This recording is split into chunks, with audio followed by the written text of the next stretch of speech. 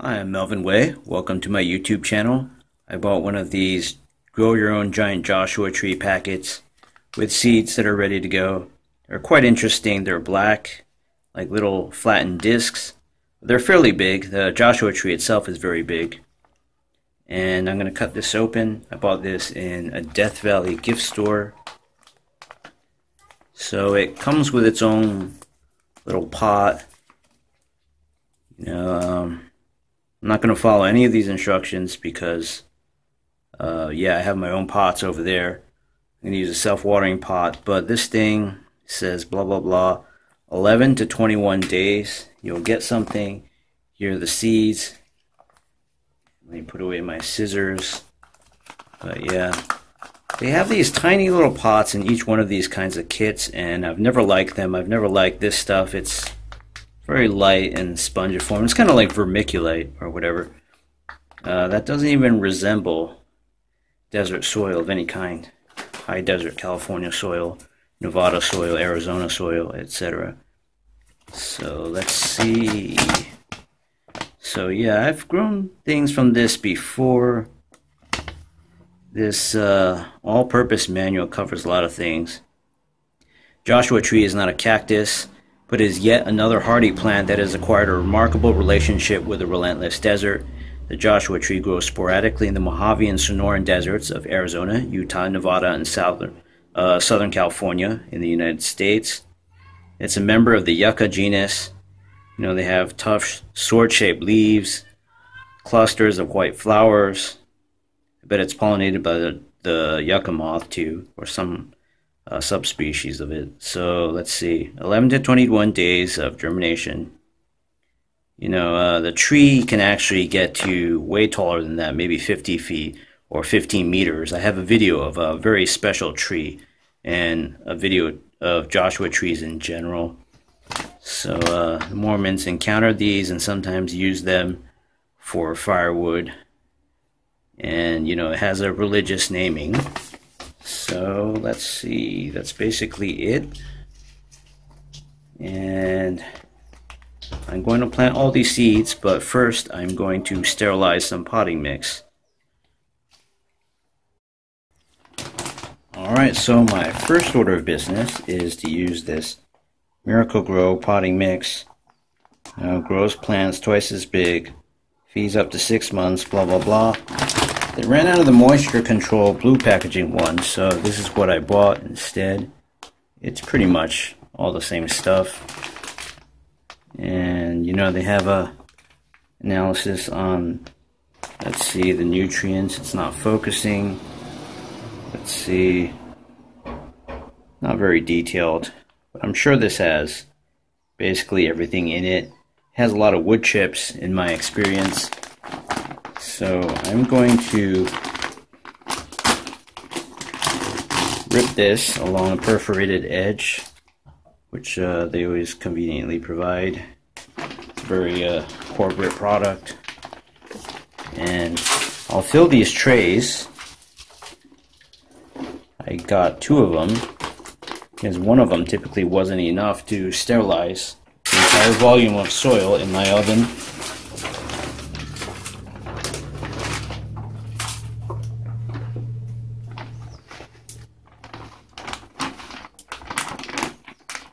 Alright, so that's basically it.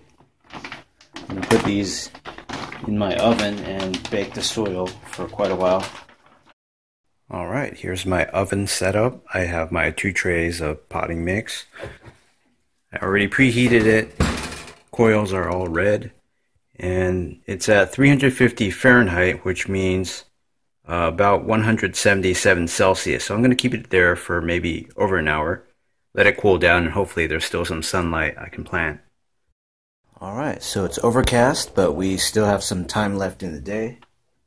I let these tins of soil cool down for an hour, so it should be safe. You know, it's slightly warm inside. It's kind of moist actually, but I'm going to start doing this.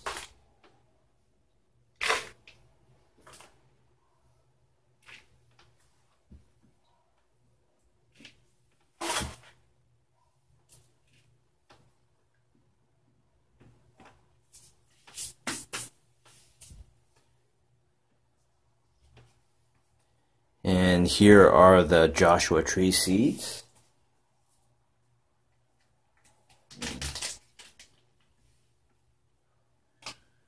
So I can bury them at different depths and whatnot, but yeah, it's just good to have some variety in case one depth works out better than another.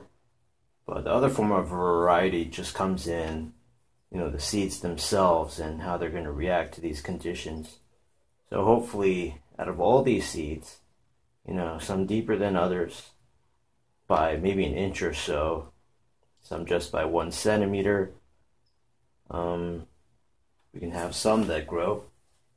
You can just put some over the top. This soil feels unexpectedly moist too, so I don't think I really need to do all that much in terms of watering.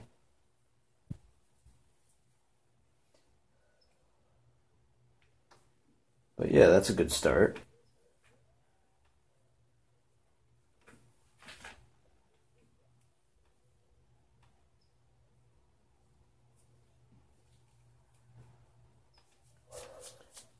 And then I can just move this whole thing, over to some place where it gets a lot of afternoon sun.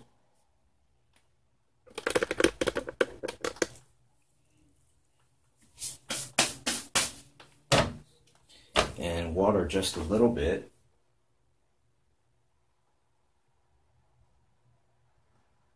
I know by watering everything shifts around, but more or less, the stuff that was deeper should still be deeper, and so forth. Stuff that's shallow will still be more shallow on average. Alright, it's day 21, and if you look very, very closely, I do have progress. So it's at the end of the range of, 11 to 21 days. But basically, let me focus. If you look over there, looks like a blade of grass sticking out, and it's actually hard to see, but if you look over there, you've got one too. So let me get this in good light.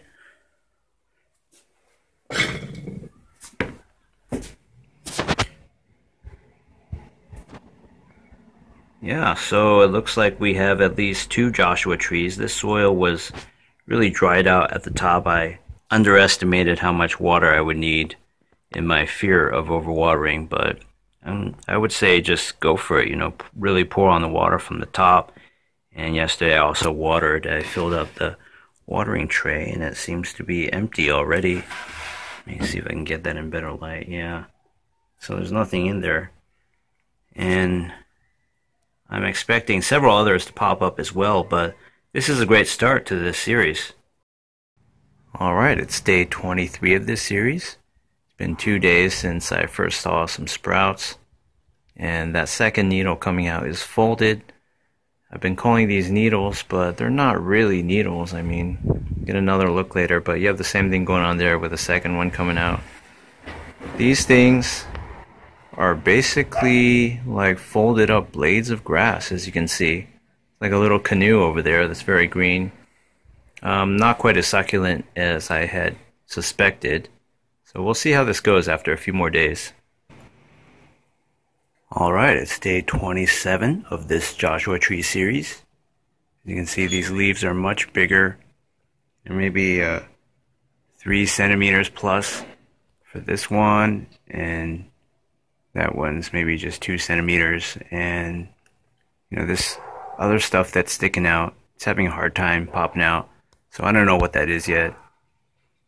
But the ground's looking a little parched. It's finally a sunny day. We've had a lot of days of May gray. So I'm going to pour some water in there and ameliorate the situation.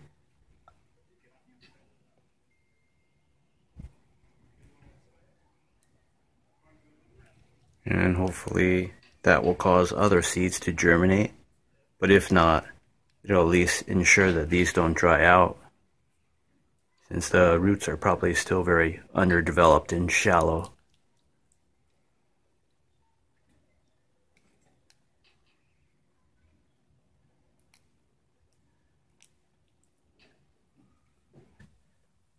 Alright, I just put this pot back on my balcony floor and I watered. That caused shifting, and I see that there's another shoot.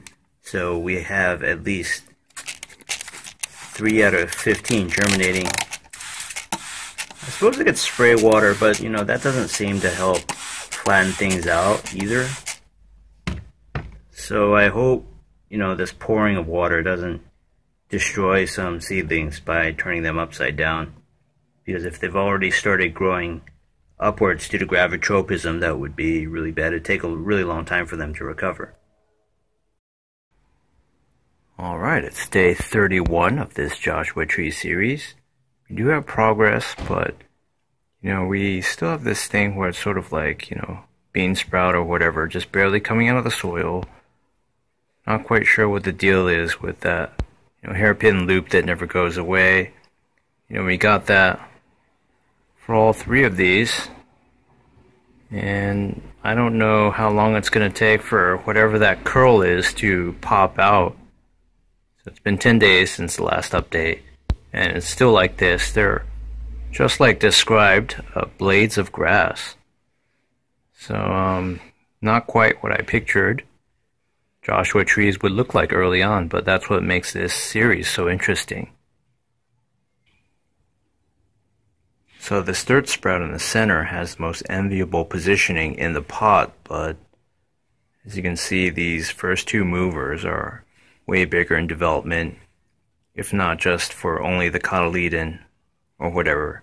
You know, I don't know what are true leaves now and what aren't at this stage, but I would think that these 2 first movers will take over the pot just due to having that first mover advantage.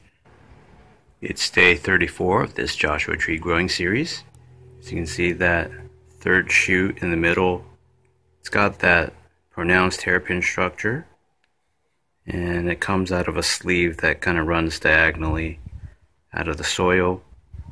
But you can see for, you know, that one over there on the left, a new leaf is coming out between the hairpin and the existing leaf, which looks like a folded up blade of grass or a furled blade of grass. And this second one that I'm looking at in the center here, it hasn't had that level of development yet, nor is it as tall.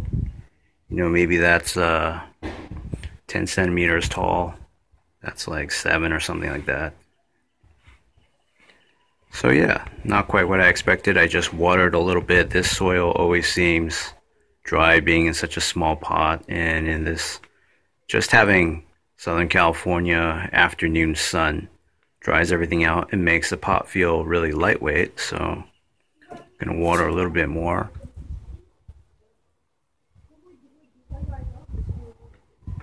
I mean, I'm probably shifting stuff around, but I think these Joshua trees can handle it.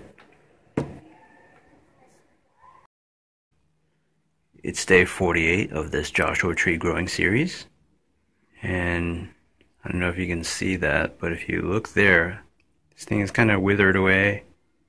You know, I don't really know what this thing does. You know, it's a hairpin, it's kind of shriveled up at the end. Maybe it's too dry, maybe it's supposed to die like that. Don't really notice anything for this one here. Things have more rigidity now. But they're not quite as rigid as pine needles or anything like that.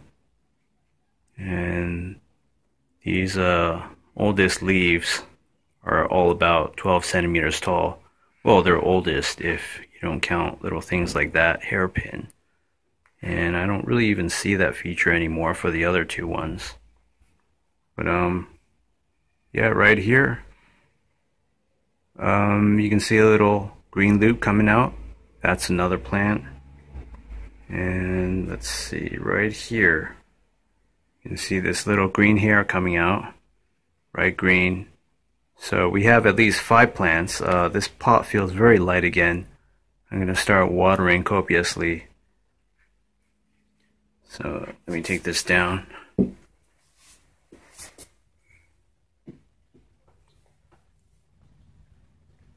Yeah, so I don't know if this gives you a better viewing of that and that,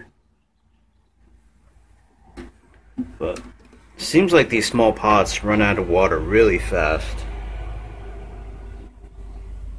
So you just gotta be generous and go top down, as heavy as possible, but without turning everything upside down, of course.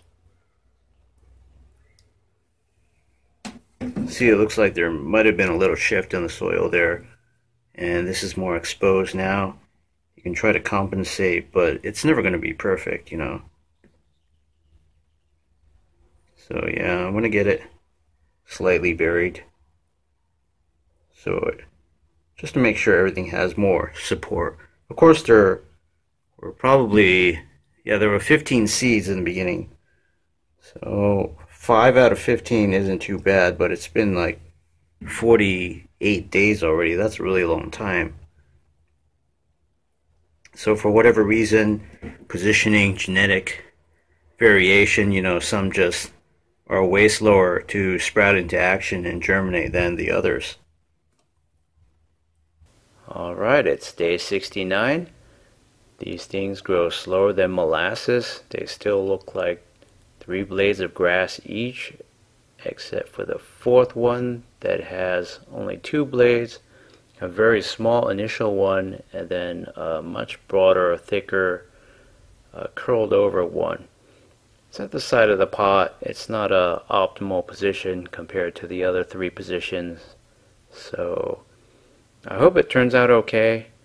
I have this layer of sand and diatomaceous earth. It's about maybe 95% sand, 5% diatomaceous earth on top. I did that to kill the fungus gnats that were passing out of my potting mix and spawning constantly, feeding off the fungus in the wet potting mix below. I haven't watered for about 3 weeks, and although the edge has cracked a little bit and maybe moisture and fungus gnats can still get out through there, I think not watering for 3 weeks has definitely helped. These are high desert, Mojave desert plants, succulents, so they shouldn't need that much water at this point, with very little leaf surface area. And by letting this pot dry out, hopefully that deprives the fungus gnat larvae of their food and deters them from laying more eggs in there and spawning continuously. So I haven't seen that many fungus gnats lately. Alright, it's day 93 of this series. I got this little Lazy Susan on the bottom, or whatever you want to call these things. Turntable with ball bearings, and it can support 25 kilos of weight, so that'll basically be good for all my plants, and I'll get a table to put this on. But as you can see, there's not that much growth. It's been brutally hot and dry here in San Diego for July. Right now it's August 4th, the beginning of August. And as you can see, the sand, you know, when it gets really dry, you know, you get those cracks. I guess my fungus gnat problem is solved, but, you know, that just wicks away moisture, I think. And this thing is probably all just dried out. That's why, you know, this tip is just dead looking. Maybe it's having trouble competing with the other 2 main plants. Now that tip, I don't know if I can get a good view on that. Let me try to focus in the dark. You know, it's not looking too good. That leaf looks wider. I guess there's some growth, but it's not great. So what I'm going to do is, you know, just get my bottle of distilled water and basically water from the bottom. I don't like watering from the top because that soaks the sand. I'm going to water and fill this several times, maybe 1 or 2 more times until no more water can go in. And these things should have roots deep enough by now. I mean, they're high desert plants. They should be really mercilessly efficient at absorbing water, but you know, I don't like how these tips have turned a little burnt. Maybe it's just because I've been neglecting the water, thinking these are desert plants, so they don't need any water for the entire summer. But you know, I'm gonna add some sand to fill up these cracks, Haven't seen any fungus gnats for a long time, but haven't really seen any growth either. Maybe it's tied together. Maybe the fungus gnat larvae have chewed at the roots, the root hairs of these plants. So we'll see what happens. Since growth is slow, I don't see the need to transplant anything or cull anything yet. Alright, it's day 120 of this Joshua Tree series. One plant is doing particularly well, and the others are kind of burned or have some leaves that are burning. It's kind of hard for you to see here, but focus on that. You can see that's kind of a burned dead leaf. The new leaf that's coming out, in the middle there, you can barely see it. It's in a shadow. That's dying too. These leaves are dying, even though I don't know how the rest of this stuff hangs on for so long. This one looks like this leaf could be healthy. Try to focus on that. Although this little leaf here is dead. That thing has barely made any progress. So I think there's probably some mechanism of biological warfare going on between these siblings. And the best plant basically wins out and kills everything else through chemicals that inhibit the growth or even kill the other plants around it. So I'm gonna try to do a transplant, and definitely I want to keep this plant intact, but I'm gonna get things to go in this pot over here, where I had some of my ginger plants. It has nice drainage, a lot of sand and some diatomaceous earth mixed in. And also I have a pot over here. I can move both of these to be in the sun, but yeah, basically if I don't make a move soon, I think I'll just have one plant, and who knows if that's even a guarantee to survive. Alright, so let's do this. It's going to be a little bit messy. Hope I don't destroy everything in this process.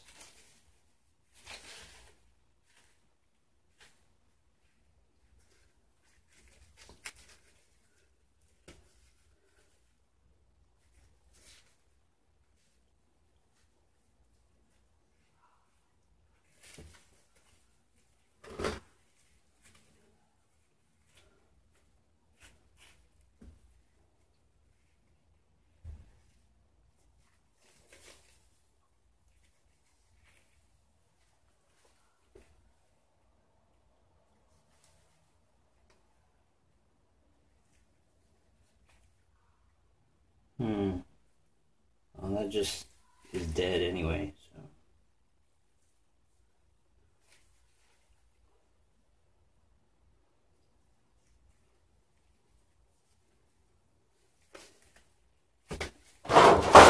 It's probably easier just to do that and hope for the best.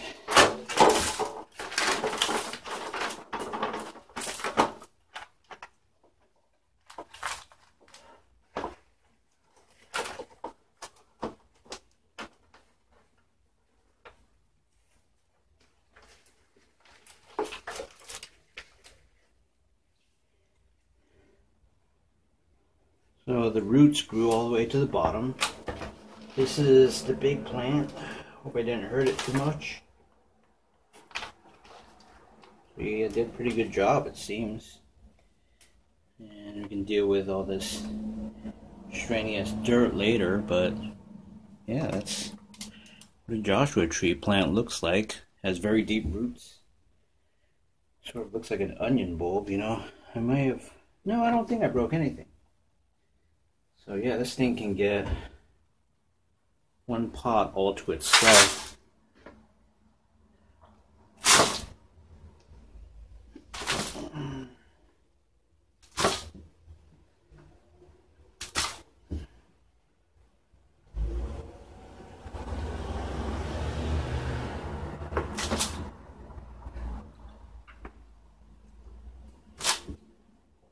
Yeah, soil down here is sort of moist.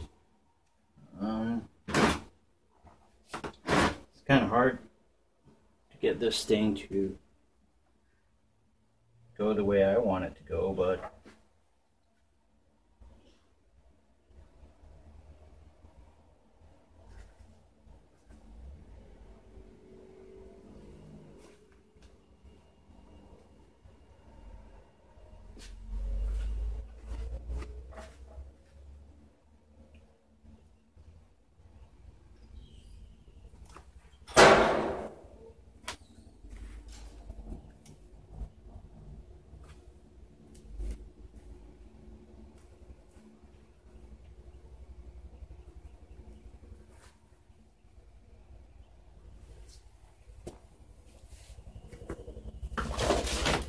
Maybe I can have it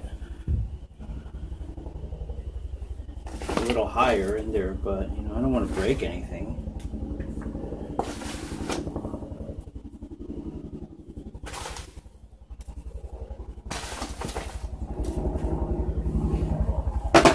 Try to really reach in there and lift up this stuff, but yeah, don't be too reckless. Yeah, this thing is a goner, kind of broke off. You know, it's dead. There's no roots connecting it. And if take a look at what I emptied out of that bucket, let me focus on that. And you got one healthy plant, and the roots go all the way to the bottom. And then you got one other plant which is kind of stuck there too, but this root bulb looks really unhealthy. It's brown, you know, it's not white like that. So, you know, even this one has a little bit of trouble. So I'm just going to plant this one in that pot. Rescue what I can and see if... Alright, so I'm back again. As you can see, these roots go real deep. You know, that's why I was all tangled in the pot, and it was kind of afraid I was going to break them. I don't know if that's in focus. It's kind of hard to tell outside, but I'm going to bury that in here.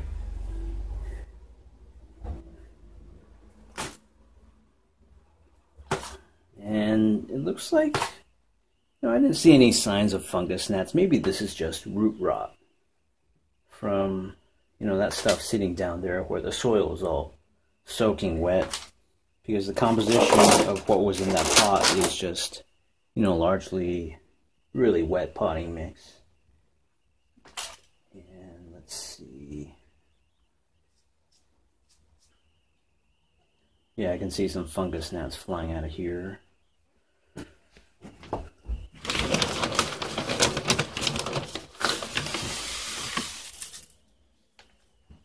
We sprinkle in some sand.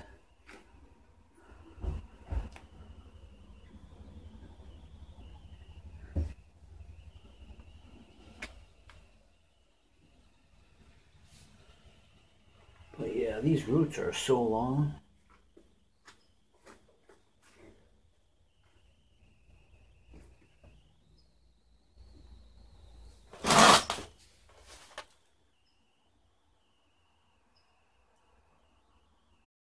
Alright, so that's the compromised plant with possible root rot. This is the healthier, much bigger plant. Maybe it was just saved by being closer to the side of the pot, but here's my watering can. You can tell it's a little unstable because it's not tightly packed. I didn't want to ruin the roots or anything like that. But yeah, I'll just water like that and let it soak in. That should provide for its needs. There's not that much water in here.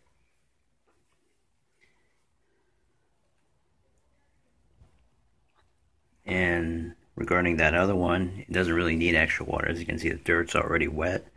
It was in the shade this entire time. That's why there were fungus gnats, when I was digging around in there. So that's it. I'm just going to cover these with some sand to control the fungus gnat problem. And we'll see what happens after a few weeks. Alright, so I still have my Joshua trees in these pots in prime positions on the ground. On my balcony, it's day 177, I believe. And I can pick this up, put it on the observation deck, and, kind of spin it around to get a better look. But this other plant, most of the leaves are dying. The root rot just overcame everything. I haven't watered since the transplant, but I'm thinking there's still some hope that it can recover. And for this other one, it's got one dead leaf, but a new leaf, so it's definitely growing. Here it is on the observation deck. There's that dead leaf. Root rot can be brutal. And there is a new leaf. It's maybe just 2.5 centimeters long. It's good news. It means this plant is on track towards recovery.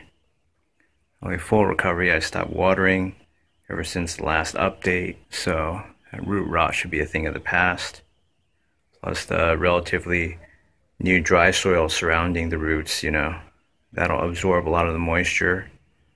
So there's not that much more to say. It's really hot these days. It's 94 Fahrenheit right now. But that's perfectly suited for these Joshua trees, especially for drying out the soil. And this is the kind of temperature that these Joshua trees are acclimated and evolved to dealing with out in the high desert. It's day 233. It's been 8 weeks since my last update. As you may well know from watching my other 3 plant updates. And this leaf in the middle that I'm touching is about 10 or 11 centimeters long. Used to be 2 in the last update. This one is just a waste of a pot. It retains some greenness despite being dead for, since the last update or even earlier due to root rot. So it's always amazing to me how you can cut off leaves or stems and have things stay green for a really long time despite having no root system support. That looks like a piece of rope instead of a leaf. And yeah, there's basically nothing to do here. I'm still going to water a little bit, top down from now on with all my plants, because I think that's a better approach rather than just soaking the bottom watering tray and just letting all the soil, especially in the bottom, be soaking wet for such a long time. Because there's so little leaf mass surface area here, it doesn't really make sense to water copiously and just have everything be sodden underground. It's not really how it works in nature. Although I'm sure in some environments, if there's bedrock underneath, it could happen after a lot of rain. It could just accumulate. But here's a new leaf in the center. So it took that amount of time, 8 weeks, just to get one leaf to grow to nearly full length and get a new one. And now that I have a good camera with zoom and macro capabilities, I can zoom in and see what's going on. Although there's not a whole lot to see here, there's nothing really special. The leaves aren't sharp. The plant still doesn't really resemble anything I saw in Joshua Tree National Park. The end tip there is a little brown. That happens with a lot of plants. But yeah, progress has been slow. I think I'll keep this, if possible, in a spot with more light, although I don't have room on my observation table, so I don't know what to do. Alright, it's been a whopping 119 days, or almost 4 months, since the last update. The reason I waited so long to do an update was because I wanted to see if the Joshua tree would get a little bigger and more impressive, and as you can see, it's not really. It's marginally bigger. I think it has the same number of leaves. One that was kind of withering away back in the day from my last episode is already completely withered, and this thing is just growing as slow as molasses. I don't know what's wrong. I'll show you some footage from a few weeks ago where there was a little bit of hail. We had a lot of rainstorms, thunderstorms, and since I moved this pot to be full-time on top of the observation deck instead of on the back near the sliding door of the balcony, it's been getting some of that winter precipitation. So I don't know if the root rot is starting to come back, or because as you can see with this kind of hail and sleet going on, if a lot of it blows over the balcony edge due to the wind, then the soil is going to get soaked. So I've noticed an upsurge of fungus gnats. This is again in the present day. It's April 2nd, 2016. We're back to standard great weather in San Diego. No more rain. Everything's going to start drying up. But I got some ginseng roots and I got some dwarf Cavendish banana seeds, and none of that stuff germinated. I'm thinking I should, still keep things simple, but in the future for germination, probably just do the wet paper towel method or some other kind of mode or modicum where I can see what's going on before I throw a bunch of seeds in the soil and water and just wait forever and ever and have nothing happen. That's basically what happened. I know my YouTube channel has suffered in terms of not having a new plant series this year, and it's already April, but I'm hoping I can get some seeds or find some interesting things to grow and start some new series. Because this Joshua Tree series, while it's the most popular one from my 2015 series, basically it's not going anywhere fast. Maybe now that the weather is drier and I'm just watering sparingly once in a while, top down like this, we can get things going again with growth. Now that it's going to be spring proper and summertime, this will get a lot more sunlight per day, and the sun will also help dry out the soil and provide more of a natural environment compared to all those freakish winter storms that dump a lot of precipitation onto this sand soil mixture. So as you can see, there's still not much to report. I hope things really start to pick up with seasonality. And thank you for watching the series thus far. It's going to go on for a really long time, so stay tuned for future episodes. It's just that I might not have new episodes come out that frequently because there just simply isn't anything to really report on, and I'm not going to dig this thing up like I did early on. Hi, it's Melvin. Welcome back to my YouTube channel. Please like my videos and put them on your playlists on your YouTube channels. So it's been a long time. It's day 375.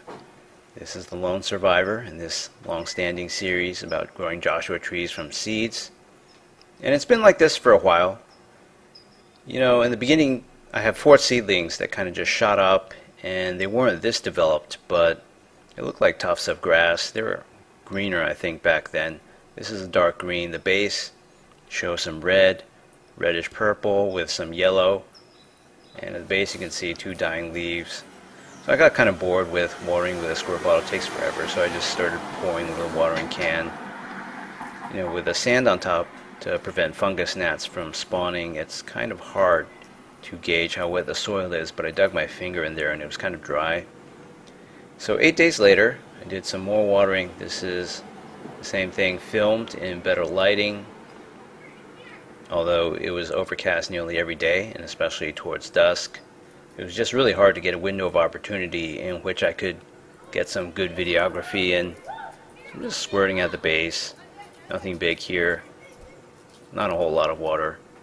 But this thing has been in stasis for a very long time, or diapause, stagnation, whatever you want to call it. So it's day 388. It's one of the rare days in which the sun is finally out this year during late spring 2016. It's just been horrible in May, especially. So the plant looks healthy enough. There's a new leaf coming out in the middle. It's probably about 30% length. So this thing is a lot more erect than it was at some points in the past. Just doing yet another squirt bottle watering at the very base. It's actually kind of annoying to have all this sand, because at some point last year in 2015 I just knocked a bunch of grains of sand into the core of the plant, and then I always see them wedged between the leaves. So this is a day of May gray on day 397.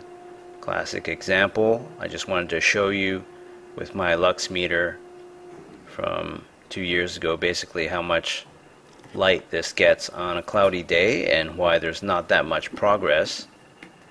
So it's hard to see here due to the glare, but it's a times 10 at the bottom. So that would be 2,000 there between the pots. Less than 3,000 there, and roughly 4,000 lux here, which is 1/30th of what it would be with direct sunlight, sometime in the mid-afternoon when my balcony gets sun. So that's almost nothing. It's day 403, and I'm going to start my aspirin watering. This is an idea given to me by one of my viewers. It's cheap enough to execute. I chose some low-dose chewable aspirin from Target. It's just a generic brand. The chewable part comes in for easily dissolving it in water. Obviously, if you have a solid pill that's very dense and you don't crush it, it would just take forever. So it's said to speed germination, prevent root rot, protect against bugs. It gets metabolized in plants to salicylic acid, which induces systemic acquired resistance throughout the plant against disease. So the recommended dosage is 1 full dose for a gallon of water. That's way too much for my plants. Normally I use a watering can like this that has slightly less than a liter, so it's almost 4 liters to the gallon, and hence it makes sense to use low dose aspirin, which is 1/4 of the dose. So I'm just going to do a soak here. You can see with my previous watering can attempt, I knocked away a lot of the sand, so it's no longer aesthetic. Sand is scattered everywhere. So on day 410, I'm just getting some macro footage of the leaf tip dying. So I've had this recurring problem where the plant just seems to be recycling its old leaves to make new leaves, and I'm not really making any progress. I mean, there is some progress. The base looks thicker and whatnot, especially after I removed some of the sand and watered away some of the sand and shoved it to the side. I'm going to try some macronutrient fertilization with some Miracle-Gro blue crystals here. So plants need nitrogen, phosphorus, potassium in usable compound form, and that's what I'm going to give this. I didn't fertilize earlier because the plant was sort of in a sickly state where it's not really making too much progress. It keeps losing leaves way before it should. Actually, I don't really know what happens in the wild. Maybe something like this happens if conditions are poor, but desert soil is fine and compact with a lot more organic rotting material to perhaps fund the plant with macro and micronutrients. So I'm just giving this a low dose of these blue crystals that will provide the nitrogen, phosphorus, and potassium for the plant, and see what happens. I don't want to start off with a very heavy dose. Also, it made sense to do the aspirin first because that's what they say in the online literature, so to speak, that you want to nurse the plant back to health, or give it a little bit of systemic acquired resistance to everything. It supposedly does wonders for a plant, but in some cases I think it doesn't do much. So this could be either case. We'll have to give it some time. So day 423, 12 days after the macro fertilization, things look a lot better. The blades are more erect and the plant looks greener. I think we're making finally some headway. So it's really hard to tell, what did this? Is it the aspirin or is it the macro fertilization? So I'm just squirting on some aspirin water again. I'm trying to get the foliage to stop this whole rotting away thing. I mean withering away. That's more like what it's doing. So I just keep losing the outermost, oldest leaves, and then they curl up like that. Eventually they can be peeled away, and that solves the whole problem of grains of sand being stuck in between the base and the newer leaves. So there's a newer leaf in the middle. It's about 30% length, and it's going to get there someday. So on day 429, I got the idea, well, this is just a demo. I actually tried this 4 days prior to start some vitamin watering. So I was browsing for various potting mixes, and there are different ones for succulents or desert plants, different ones for citrus plants. So I was thinking, instead of wasting all this money and time and energy buying new potting mixes of various kinds that are advertised for citrus plants or desert plants, succulents, etc., why don't I just crush up some vitamin pills, fresh ones that are potent, and just dissolve them in water and use that to water my plants to compensate for any nutritional deficiencies they have. So the paper theory of this idea seemed very, very solid. The more I thought about it, and I decided to try this 4 days ago, this would be the second application. So when you put it in a squirt bottle and shake like that, you'll notice some stuff on the top. On the inside of the bottle is still undissolved. That would probably be the indissoluble fat-soluble vitamins or other components in there. And I think that's perfectly fine because plants don't uptake anything through, a lipid or fat interface anyway, so why would you care about things that can only dissolve in the presence of fat? You would only care about things that dissolve in the presence of water. So it doesn't look very appetizing. That's basically what happens in your stomach, you know, how it would probably look to some degree. And I'm just going to water at the base. Unlike with chemical fertilizer for the Miracle-Gro, I'm not really worried about this splattering on the leaves and causing fertilizer burn, although I will do a wash down later. But I just wanted to soak the soil where I think the roots are at. I'm not sure that there's much root growth laterally, since I've never watered that way.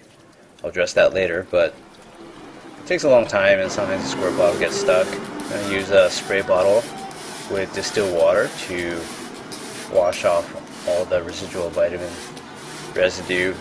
I don't think it would do much. It would probably form a chalky, layer or a few water spots here and there on the leaves.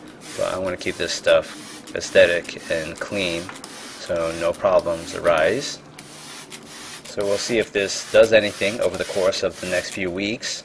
I have high hopes that it will. So this is one of my test subjects. The other would be the century plant, which nobody watches that series. Well, at least not until lately. So I've made these episodes in a longer format, and I think people really like the longer formats better. They want to see better videography and not just see me rush through everything like they did in 2015, back before I had this camera. So the leaf tip dying, I think it hasn't really progressed, although things like this go at a very slow pace, so it's really hard to tell. I hope that can just stop, or at least no additional leaves die. So it's day 435. I'm going to do another vitamin watering in it, crush this one up as finely. Didn't put in a squirt bottle, but I'm watering on the perimeter because I want to address that problem of possible non-root growth in the lateral directions. So as soon as the water hit the side spouts water stream, I realized, there's all the sand there. So I removed all the sand manually. I should have taken a vacuum cleaner and perhaps vacuumed some of that up. I just don't want sand getting into between the leaf blades anymore. That was annoying. So we'll just water the perimeter soil and see if that causes lateral root growth, and hopefully I'll have a root system that permeates the entire mass of soil and big root ball, so I could get maximal uptake of water and nutrients for this plant. It'll be a lot easier to monitor the wetness of the soil going forward without all that sand in the way. So the next day, on day 436, I got some mid-afternoon footage in the full sun. The greenness of everything just looks so much more healthy than it did back in the beginning of this episode, or the last episode, or throughout the end of 2015. So you can see there's a leaf in the middle that's at 40% maximal length maybe, and then another one is coming out concurrently in the center. So I've never had that before. It's a very promising sign. Hi, it's Melvin Way again. We're back on day 439. I'm going to do some perimeter fertilization. Most of the footage in the first half here will just be watering footage, fertilization footage.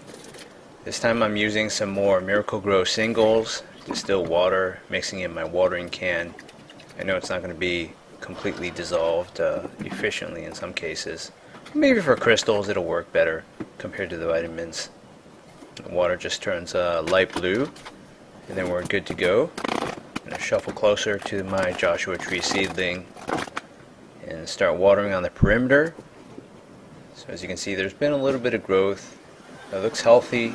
I'm doing perimeter watering because I don't want too much fertilizer to get right on top of the roots.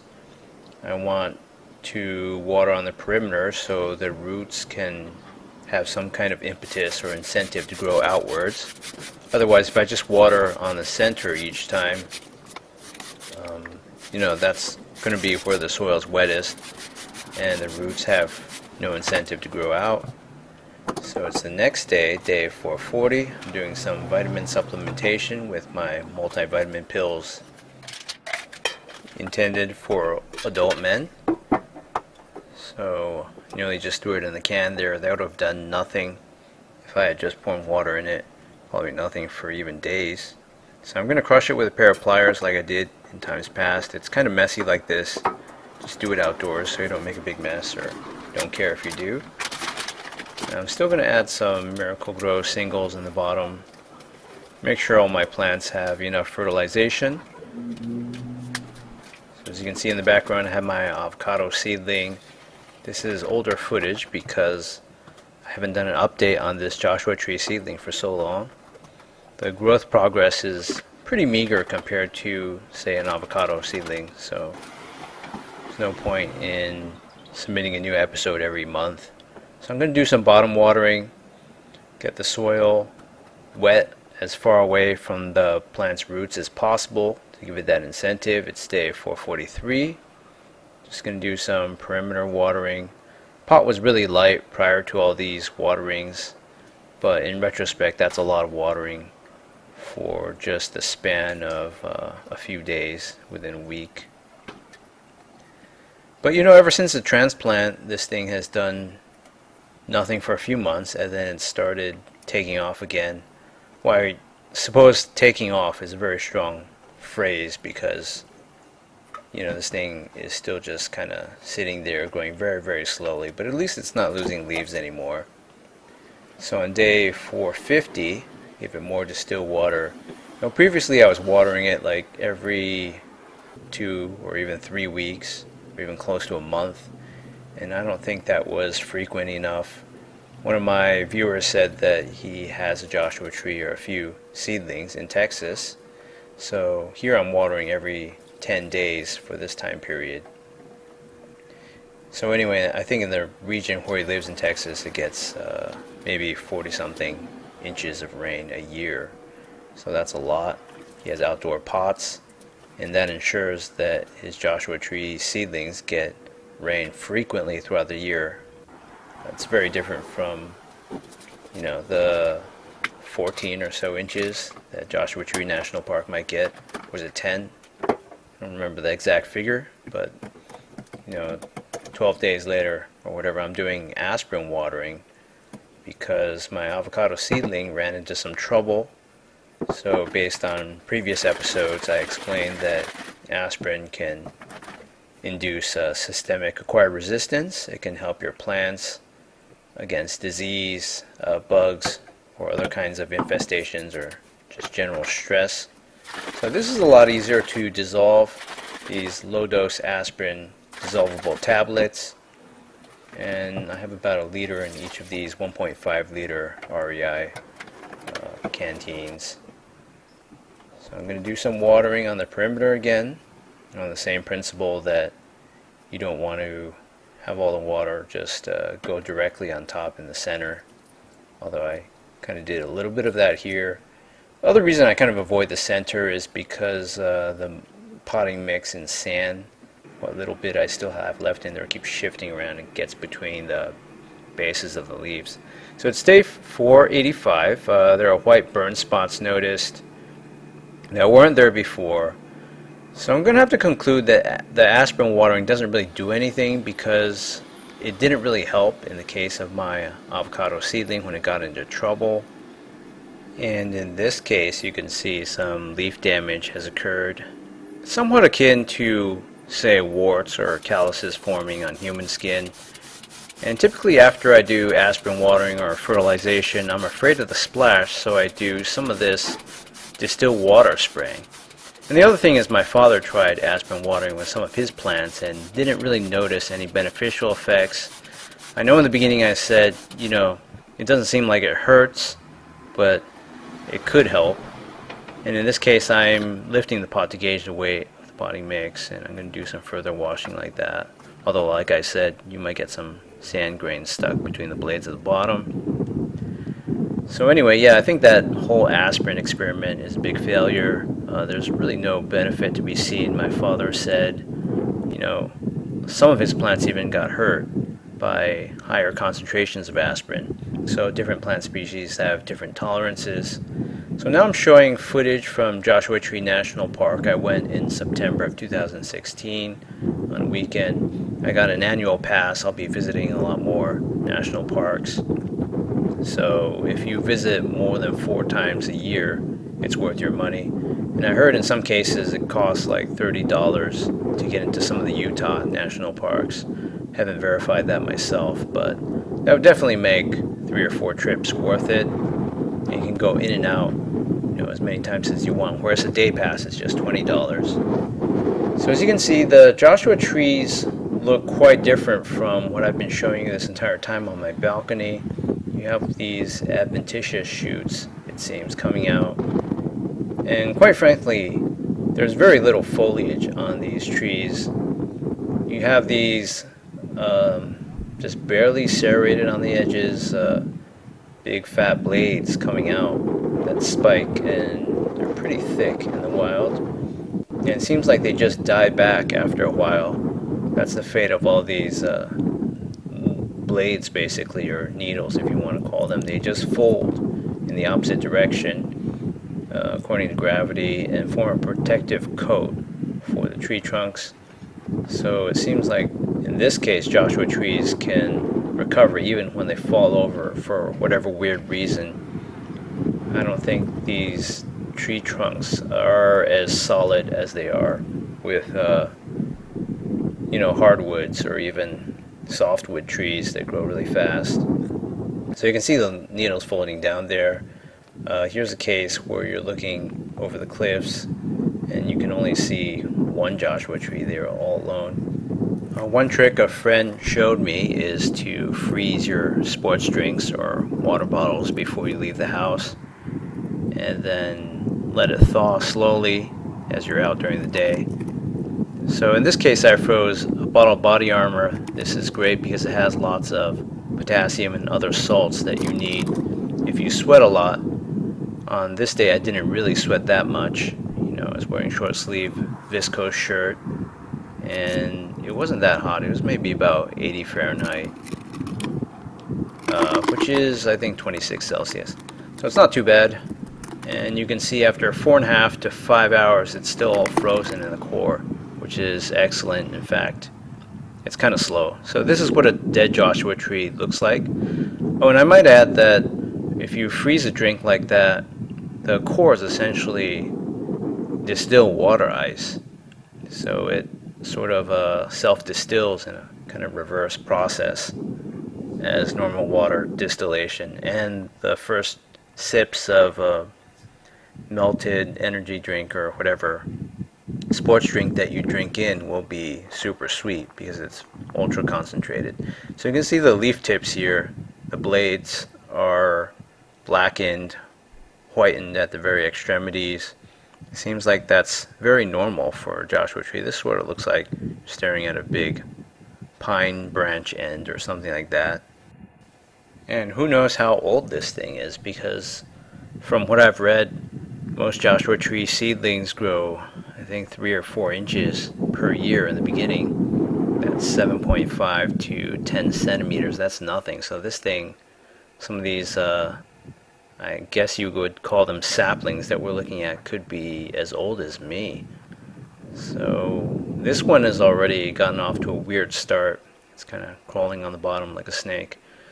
And this one has so many adventitious shoots, or at least that's what it looks like. They could all be, sister seeds or whatever that just grew in the same place, but I kind of doubt it because the main trunk suggests there's an extensive root system coming out of it, and that would mean that it would suck up all the water nearby and not allow any competition. That's why Joshua trees are always spaced fairly far apart. They don't grow dense like a New England forest or boreal forest, etc. So this Joshua tree is very interesting. It fell over. It's quite old, possibly much older than anyone watching this video. And out of the top of this trunk, it's been in this position for probably a very long time. All these shoots came out, and I bet that's as long as they're going to get. They're not going to form trunks. If they did, the weight would just break everything off. But as you can see, there's just not that much foliage for your average Joshua tree. There's just lots and lots of sun exposure and probably just not enough water to sustain any more foliage or growth than that. So this is my favorite Joshua tree. I call it the telephone pole Joshua tree. It's along one of the main paved roads. There are dirt roads you can go on if you have an off-road vehicle or if you want to go on foot. So when I initially made a video about this special tree, I was thinking it's 45 feet tall, but I think 35 to 40 is more accurate. It's not as tall as I once thought. But these ones that are next to it are pretty healthy and big. I'm not sure if there's a correlation between the road helping to collect water underneath it because it prevents evaporation after it rained, but then I thought maybe they just built the roads there next to the biggest Joshua trees just to attract more visitors. So it's day 513. We're back to my balcony. We have lots of healthy growth, but this is a far cry from what we just saw. Even the smallest Joshua tree seedlings, where it's just like a head, a tuft of spikes sticking out of the ground, look way more developed than this. The blades are much broader, much more robust. So I think despite all the early root rot, in which I lost 3 out of 4 seedlings and the transplant afterwards, we're back on track, and we're definitely growing and growing. This looks a lot more developed than even compared to the beginning of this episode, which was in the 400 something days. So yeah, it's been probably less than 80 days, and there's been a significant amount of growth, and I'll just keep doing what I'm doing and watering on the perimeter and from the bottom, and we'll see how far this takes us. So stay tuned for the next episode. Hi, it's Melvin Way. Welcome back to my YouTube channel. It's day 535. As you can see, there's a little bit of progress. Spraying some distilled water just to wash off the leaves and make them free of dust and the occasional cobwebs that little spiders set up, etc. So yeah, it's basically just no more fertilization, just watering, and more watering and waiting. And I'm mostly going to be watering from the bottom watering tray, since I don't want to disturb the soil at the top by just pouring in such a heavy flow of water. If I do it from the top, I usually do it in a ring, and I spin this Lazy Susan on the bottom. So that's about a liter of distilled water. I'll last it for a while. It's day 567. I'm repeating this again. So it's getting into late fall, and the days are getting colder. I've been having to shift this pot further and further to the right on my balcony. But as you can see, it's getting more robust. It's getting bigger. Sort of resembles a nascent pineapple plant or whatever. So yeah, it's just more and more of the same. Just waiting for this thing to get bigger. And yeah, it's probably going to be like this for a long time. Just many more episodes of me spraying or pouring water or just watering in general from the top or the bottom. And until I discern that there's any problem with fertilization, I won't be fertilizing. I did plenty of that this year in 2016. So I just lifted the pot to gauge the wetness of the soil, and it seems pretty light. If you do that regularly with pots, you'll have a very good sense of how much water is in there, which is important. I think the days of worrying about this thing dying from overwatering and root rot are long gone. So 1 liter of water from a can on the perimeter to promote some extra root growth, maybe every, week or two. That'll do. I'm not really doing any scientific measuring or anything like that. I don't have a soil moisture monitor or anything like that. It's just old school, kind of feel the pot, water is needed, everything looks healthy, just keep doing what you're doing over and over, and that's basically it. So this is kind of tedious, this method of watering. So I'll be looking to get a new kind of watering pail or can. I chose this thing. It's a shiny metal red based on aesthetics, and yeah, it looks beautiful, but it's not all it's cut out to be. There's definitely more optimal stuff out there, so I'll just look around on Amazon and see if I can get something better in the future. As you can see, just 1 liter of watering like this will take forever if you don't want to pour violently and create waves in the soil that will dry out to become like abscesses and dunes. So it's day 598, and I'm doing this watering again. You can see the sun's a lot weaker compared to the last episode after the span of a month. The water is also kind of discolored because I had some water sitting in this can, as a storage vessel. I produced too much water with my water distiller, so I just kind of stored some in this can for, I don't know, maybe a few weeks or maybe just a week. And the water looks a little bit rusty coming out. I hope that's fine. I don't think paint really gets in there, but it's just iron oxide, FeO, chemical symbol. So, yeah, if the plant needs iron, it's going to get plenty of that, but I'm hoping it doesn't cause problems. I'll probably have to wash off the leaves with the spray bottle after this just to make sure that rust water doesn't do anything to those lower leaves I'm splashing it on. But yeah, the days are getting shorter. The angle of the sun is changing relative to this position. So, during the day I'm only getting maybe an hour, not even two, I bet. Sometimes maybe even just like, I don't know, it seems like not even an hour of direct sunlight. So I went back to Joshua Tree National Park in January. This is 2017. And this is a specimen that's, every specimen looks different in Joshua Tree, and that's part of the majestic beauty and the fun of it all. The weirdness of this landscape is it's a high desert in California, and as you can see, this sort of looks like it's going to be a palm tree, but actually this is your typical Joshua tree that is as of yet unbranched. So the leaf tips are all dead like this. And yeah, there's a few dead leaves, so if that happens to your homegrown Joshua tree, then that's normal. And that certainly happened to mine. The bottom leaves just die off and produce like this palm tree beard effect that you would see with Mexican fan palms. And these leaves are obviously much bigger, but you gotta wonder how old this thing is, because mine is growing very slowly. And part of that, I think a large part of that, is just because my Joshua tree is on a balcony and only gets indirect afternoon sun, especially during the winter. Even during the summer it only gets maybe 4-5 hours of direct sun, maybe 6, and that's a real stretch of direct sun.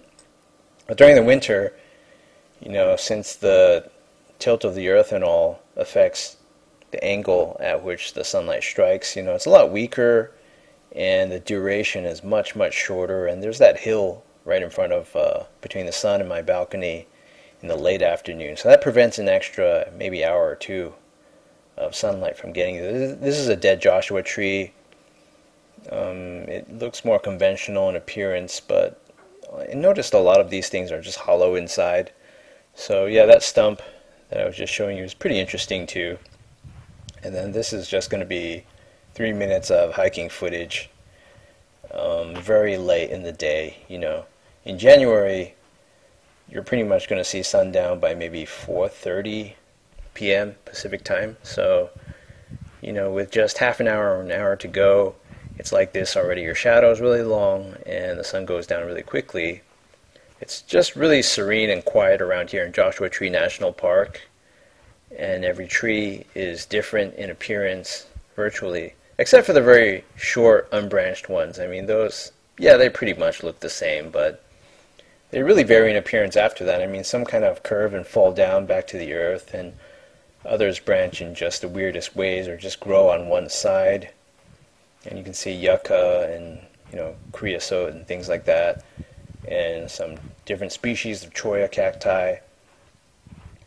So it's really quiet up here. If you just stand still on the trails, you'll hear practically nothing if you're far away enough from the roads, except maybe for the distant rumbling, low-key rumbling of an Air Force base that's nearby. That makes some rumbling, if there's planes taking off, they're testing things. But other than that, during this time of year, I just didn't really hear any animals. Hardly any birds chirping during the day, and I didn't actually see any. I just heard some. And when the sun goes down, I didn't see anything. No mule deer or mountain lions or rattlesnakes or coyotes, or didn't hear owls or anything. So even though this place is really remote and you'd expect animals to come out at night, there's just nothing. To the right, you have a tree that's growing nearly parallel to the ground. So yeah, it's a definitely interesting place. If you get an $80 annual pass, National Parks Pass, I think they raised the price. Coming in here, it's like $25 a pop for a car. So, if you come here 3 times in a year, which I think I've already done, you're pretty much paying. It's paying for itself. Plus, you can go to all the other national parks too, which I do plan to go to some other ones as well. So this is a very interesting place, and if you go on a weekday, there's practically no one. Weekends are a lot more crowded and touristy. But I think a lot of tourists don't go on these trails because they already spent a few hours driving here, and they probably don't plan on spending the entire day in Joshua Tree National Park, or if they do, they're with kids and whatnot, and they just don't want to spend like a 4-hour block walking on a multi-mile long trail and sweating in the summer heat. Alright, it's day 641 for my Joshua Tree series. It's been a really long time, and here's my new watering can. It's plastic so it won't rust. You can turn this thing around, you can even see the water level inside it. And you can detach this very easily if you want to. It's made by OXO, it's pretty good, it holds 3 liters. So that eliminates the whole problem with the water disturbing the soil at the top, making pits after it dries out and whatnot.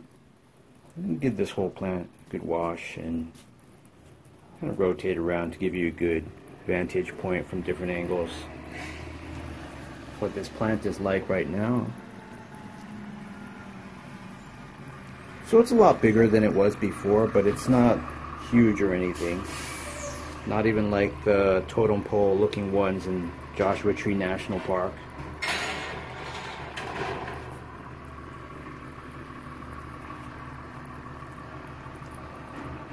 So yeah, the water stream is very gentle, and this has a lot more capacity than my old metal watering can. So that's good. So I think that's enough for now. Welcome back. It's day 684. It's growing. Everything's fine by Joshua Tree standards. As is often mentioned in the literature, these things grow at 3 inches a year. That's 7.5, 7.6 centimeters. That's an average, of course, but I assume they take these statistics from a vast number of Joshua trees in the Mojave Desert, high deserts of California. So it's day 712. There's no point in staring at the same thing that you've seen all this time for very long per day. So I cut out the watering footage. Seems to be developing something that barely resembles a trunk, sort of like the base of a palm tree or some kind of plant like that. So on day 768, I'm watering yet again. I don't need to water that often. It's not like the passion fruit vine or the sweet Annie where it needs water almost every day or every other day at the very least. This you can just water, and if the watering tray fills up in this pot and it reaches capacity, I can just let it sit there for a week, maybe even 2 weeks. It doesn't have much evaporation. It's a very high desert, dry climate adapted plant. You can see it's grown a significant amount by Joshua Tree standards, although it's still far away from having a trunk. The blades are getting longer. I poke myself on these things all the time because the passion fruit vines constantly trying to body splash this thing and send their tendrils around to coil that thing, and when I'm filming, I poke myself too. So there's nothing in that watering tray that I can see. It's not like the other plants, annuals and the perennials that just have roots directly down there drinking water, although I thought the Joshua tree would be prone to do that. It's often mentioned that Joshua trees have delicate roots that are shallow, so you can't go to Joshua Tree National Park and hang a hammock on them and lie on the ones that are tilted over and growing on the ground, sideways or upside down. People do that a lot. There are people that try to go on social media and, educate these people, but, there's always going to be new visitors doing the same thing. So I have patches of Miracle Grow I scooped out of a container.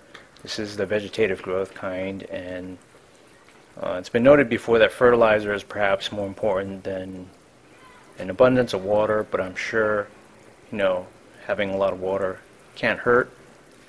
This has been my longest standing plant growing series, and I intend to keep it that way. If there was just one plant I could keep out of the bunch, it would be my Joshua tree here. Alright, it's day 817 of my Joshua tree series. It's been half a month since the last update, so there's been some change, although to my eye it's not very noticeable because I look at this almost every day. So the trunk is coming along nicely. The leaves at the bottom keep dying. That's just what they do with Joshua trees. Although I'll be showing you an example in a few minutes of a Joshua tree that's very peculiar looking, aren't they all? That seemingly has foliage that extends for a very large distance on the trunk that hasn't died. And I recall seeing many Joshua trees where the ends of the branches just have a tuft of sword-like leaves like this, and that's it. So I'm getting rid of the vine offshoots. I have to beat them off with a stick every day. And I'm going to fertilize a little bit more with this Miracle Grow. It's getting all the water it needs, but who knows how much nutrition it needs. Hopefully I don't over fertilize. With all of my plant series in 2017, I haven't over fertilized in my opinion for any of them. Even the California goldenrod has recovered by now, despite its malaise from overwatering. The roots in the watering tray died. I can give an update on that in maybe a few days or a week or so when it's grown yet even taller.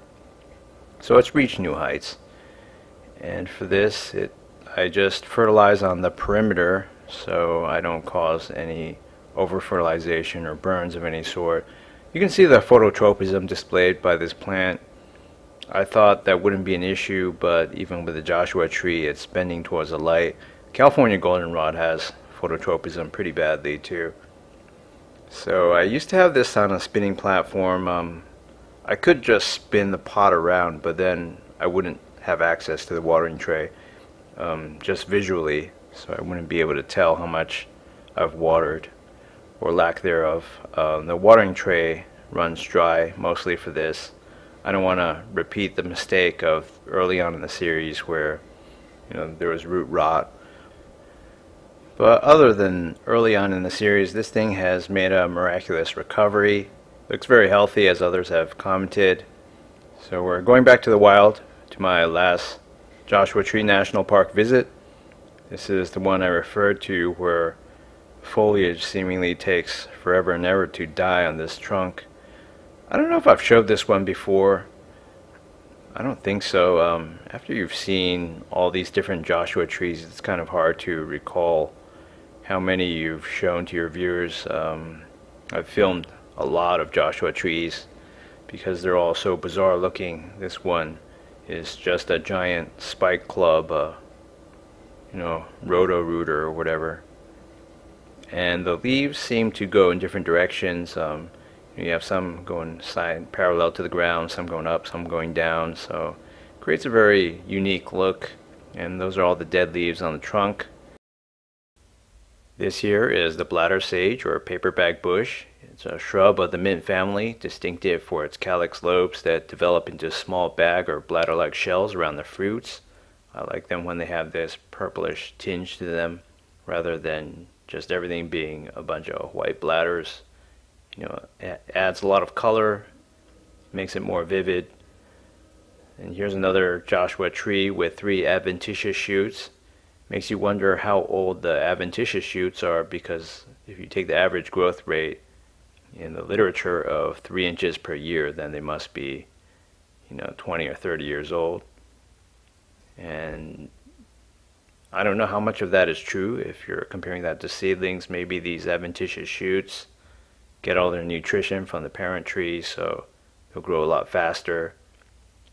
Because in my mind, this 3 inches per year thing just doesn't add up. I mean, should be more opportunity for growth during winter when they receive rain.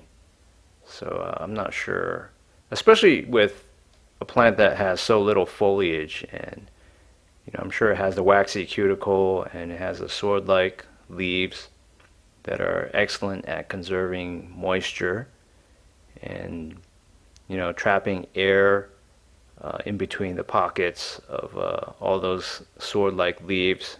That prevents that breaks up the wind and prevents evaporation further. So I'm not sure why these things grow so slowly, but it's just a very interesting, exotic looking desert plant. And you can see the bearded branches where all the leaves died, and after a very, very long time, who knows how long, they give way to just bare bark-like appearance. So here's a shrub that I'm not quite sure what it is. If you know, please respond in the comments. I know I have a lot of botanists and plant experts, local flora and fauna experts around. But the main focus of this is actually the desert Christmas tree, which I saw a lot of. The desert Christmas tree is a very interesting parasitic plant that lives off the root system of its host plant, which I just showed you earlier. And it saps its water and nutrients, so it doesn't need to do any of that on its own. It's kind of like the mushrooms of the fungi kingdom. You'll never see the actual organism except for the reproductive structures. In this case, you have these woody inflorescences that pop up in clusters like this, and do have the general morphology of small mushrooms to some extent. So if you catch these at the exact right moment, they'll be covered in beautiful violet colored flowers. And I did get some pictures of nearly perfect specimens at the right time, but I don't have any video footage. A lot of this was in the shade, it was in the afternoon. And this is Desert Dodder, D-O-D-D-E-R. It's the analog of chaparral dodder, which is the stuff around me in the chaparral at much lower elevation, much closer to the Pacific Ocean. It looks exactly the same, and it operates the same. Looks like a bunch of dried out instant noodles. It's got these modified root structures called haustoria that burrow into the host plant and extract its water nutrients. It doesn't need to photosynthesize, so this is an organism, a parasitic plant in which everything you see is above ground. It's the opposite of the desert Christmas tree. So I'm not quite sure why this hasn't just taken over the entire landscape. In some areas it does have a considerable domination over the local flora, but it's never like a complete blowout. So this is kind of what my channel used to be, just a lot of documentary style, later on narrated videos about local flora and fauna, but there just wasn't that much of a market for it. I think most people don't know about these plants and animals, so they don't look them up, and hence I wasn't getting much traffic, and I didn't know where else to put this stuff except in my Joshua Tree video. Welcome back. It's day 834 of this Growing Joshua Trees from Seed series. You can see all the items for fertilization that I've distributed beforehand for several plants. In this pot I have 1 Tums 2 men's multivitamins that I eat, and a scoop, or maybe 2, I forgot, of Miracle-Gro fertilizer. And this initial watering won't be too heavy. I just want to dissolve all the Miracle-Gro. I decided it's a bit more work in all these individual cases to crush all these vitamin pills and whatnot with pliers. So I'll just wait for it. It's already getting soggy, as you can see. It has a dissolvable coat. It'll get sloppier as the minutes go by. and I'm not in a rush to distribute those contents into the soil, so it can just go into there over several consecutive waterings in the future. So it's a cloudy day. The footage isn't as nice when it's overcast, but I think for this instance the sun peeked out between the clouds for a brief moment where the clouds thinned. You can see the trunk of the Joshua tree getting taller and fuller. The bottom leaves die. That's natural and normal in every single case I've seen in the wild. Leaves just continuously die, and I keep bumping into the dead spikes at the ends of these green swords, so in some cases I have to straighten them out, and I see that I've caused a tiny bit of damage. Fresh green fibers within are connected to those dead ends. I could also snip them off. That's something I could do. It wouldn't make much of a difference. So I've had this on the ground for a few days while I recoated my wooden table. Having the plant down here is definitely a bad thing, as it further reduces the amount of sunlight it receives, especially with a passion fruit vine trying to hog up all of the sunlight for itself. But other than sunlight, the only factor I can really control right now to optimize is by adding more fertilizer. Hello and welcome back to my YouTube channel. It's day 862. This series has gone on for a very long time. It's almost approaching 3 years. Josh keeps growing taller with more leaves. I've removed some of the compost debris after the cantaloupe seedling series, which lasted for only 3 weeks. I uprooted all the cantaloupe seedlings and scattered some of them on the surface on one side of this pot, and they started to look gross. It doesn't decompose fully right away, so it just looks like a bunch of vegetable debris, garbage on the surface. I didn't like that, so I just removed all of that, as well as a few dead leaves. I'll be doing some cleanup work in this video update, and I'll do some watering at the end. I don't think any additional fertilization and watering is really helping at this point.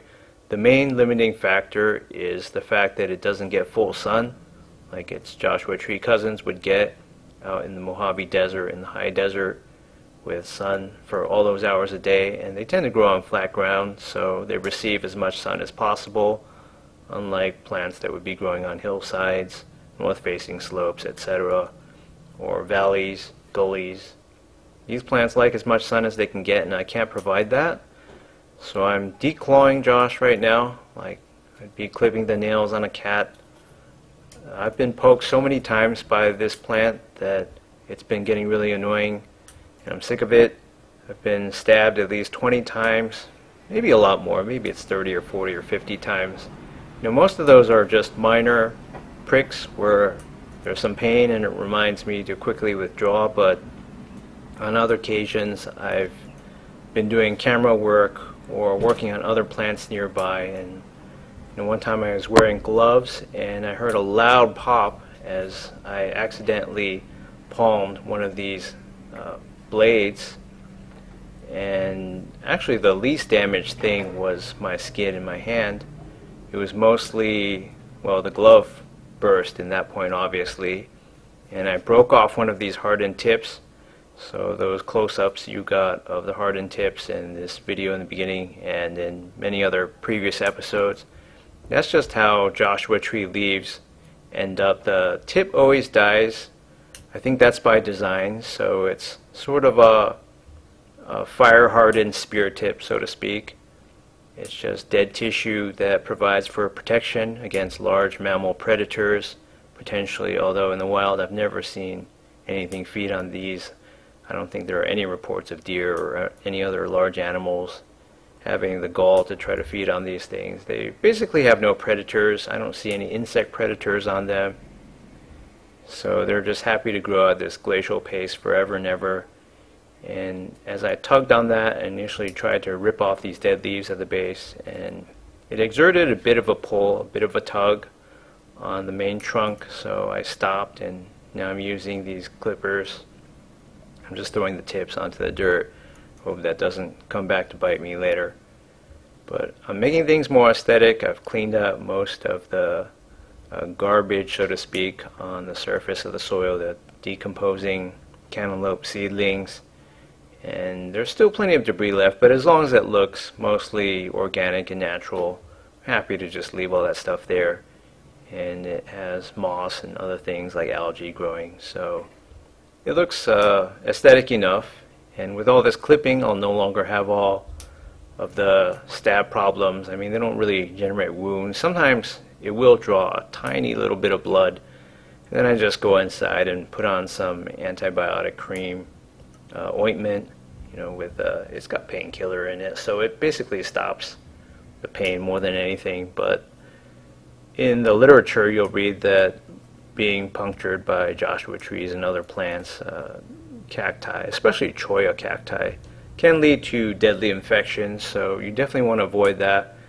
But Josh here has been growing on a very sterile third floor balcony environment in the coastal lowlands for almost 3 years, and I haven't gotten seemingly any infection, or nothing was ever really a risk in my opinion, or danger to me.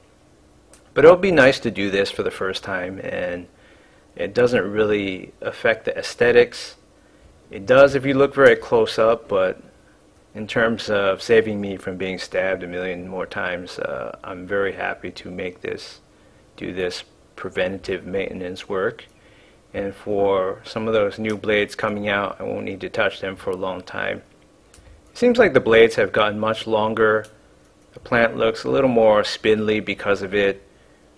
And because there's no full sun, I think the blades just aren't as broad and as thick as they would be as I see in the wild. But most of those young wild Joshua trees are actually adventitious shoots that come out of the ground from a mother tree, a parent tree. So I think my job is done here. I've clipped almost all these leaves. And back to what I was saying earlier, those adventitious shoots, they get all the nutrition from the parent tree, hence they can be so thick and robust looking coming straight out of the ground. Just watering with some distilled water to rinse off the leaves. And eventually I will fertilize, but since this is a very slow growing plant, I think fertilizing too much would be detrimental. Basically just guesstimate based on how much new biomass and leaf surface area this plant has. It's nothing compared to the passion fruit vine. Alright, welcome back to my YouTube channel. This is day 877 of my Joshua tree growing series, my longest standing plant growing series. And I have a green plant hopper hiding amidst the foliage. At first I was thinking, why did a piece of Joshua tree leaf, these very tough sword-like blades, just break off and fall in there? And you can see some of those other sow thistle seeds in there that blew around. So it's day 881. And again, this green plant hopper won't leave. I've moved this pot up, as I'll show you later. I rearranged everything. I wanted to get this plant off the balcony floor because it doesn't get that much sunlight, especially with everything on this table, which I didn't always have before, and the passion fruit vine. All the sunlight just gets soaked up before it really hits the floor of the balcony. So I don't want this to continue to get only 1 to 2 hours of mid-afternoon sunlight a day. That's not nearly enough for something that's accustomed to full sun in the high desert. It grows in the valleys, so at 4,000 plus feet elevation, it's just growing on flat ground. It gets a lot of hours of sunlight a day. So this is my setup. I refinished my table, and unfortunately that beautiful red finish, the wood stain, just rubs off from all the activity I do, all the wiping and the water that keeps landing on there. It's very corrosive to whatever I put on top. So that plant hopper is still there. It's a minor nuisance, but I'm wondering if pests such as these are responsible for what I'll show you later, which are these warty little growths that are becoming ever so common. So on day 883, this is the state of my Joshua tree. At this point, I was still fertilizing with a squirt bottle. I was no longer scooping just heaps and heaps of blue crystalline Miracle Grow all over the soil surface and crushing vitamins and whatnot. I went easy on this for a while because I figured nutrition wasn't really the limiting factor here. So this blade has a rip there, a tear. I don't know how that happened. Maybe it was just some damage that I caused very early on by snagging onto it with my clothes or my fingers or forearms or whatnot. And sometimes these plants can draw a little blood, but I've declawed this cat, as you saw in a previous episode. I took a pair of trimmers and clipped off all the spiky ends, so that's no longer a problem because this plant was really causing me a lot of problems, causing me a lot of pain really. So I don't fertilize all that much these days, not with the Joshua tree at least. I just want to give it full sun and hope all these warty growths on the bottom blades just go away after a while. Or, well, they won't go away, it's just I don't want that to happen to all the new leaves. I'll give you a closer up look later on. But so far everything's looking good. I don't know if this would continue to look good if I had it on the balcony floor. Probably not. It wasn't getting nearly enough sunlight. And even now I would say, maybe it's not getting enough sunlight.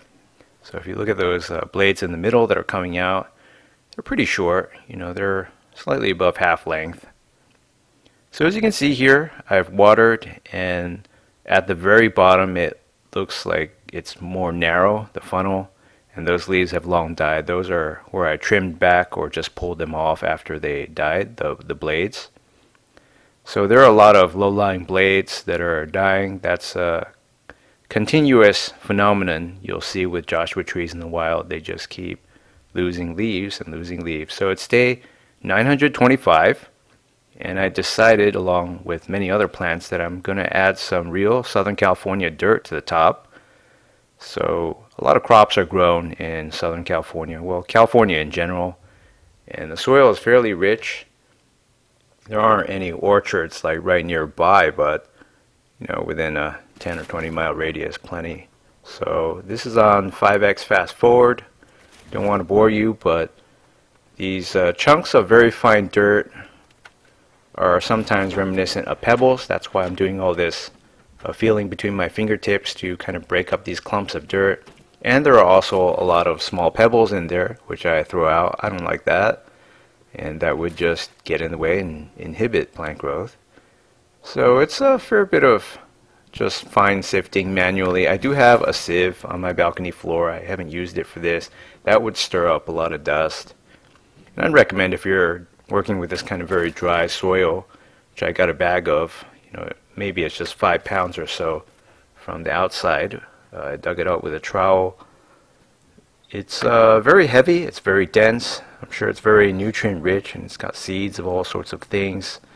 But as you can see, just by watering here, there's all this dust being kicked up. So I'd recommend wearing safety glasses that wrap around, just so you don't get that in your eyes, especially if you have contact lenses or whatnot. You don't want that to dirty your lenses. So just go ahead and shower off the edges of this pot, which is something I'll have to do later. It seems like there's a little bit of splash, but that's okay. It doesn't seem to get anywhere else.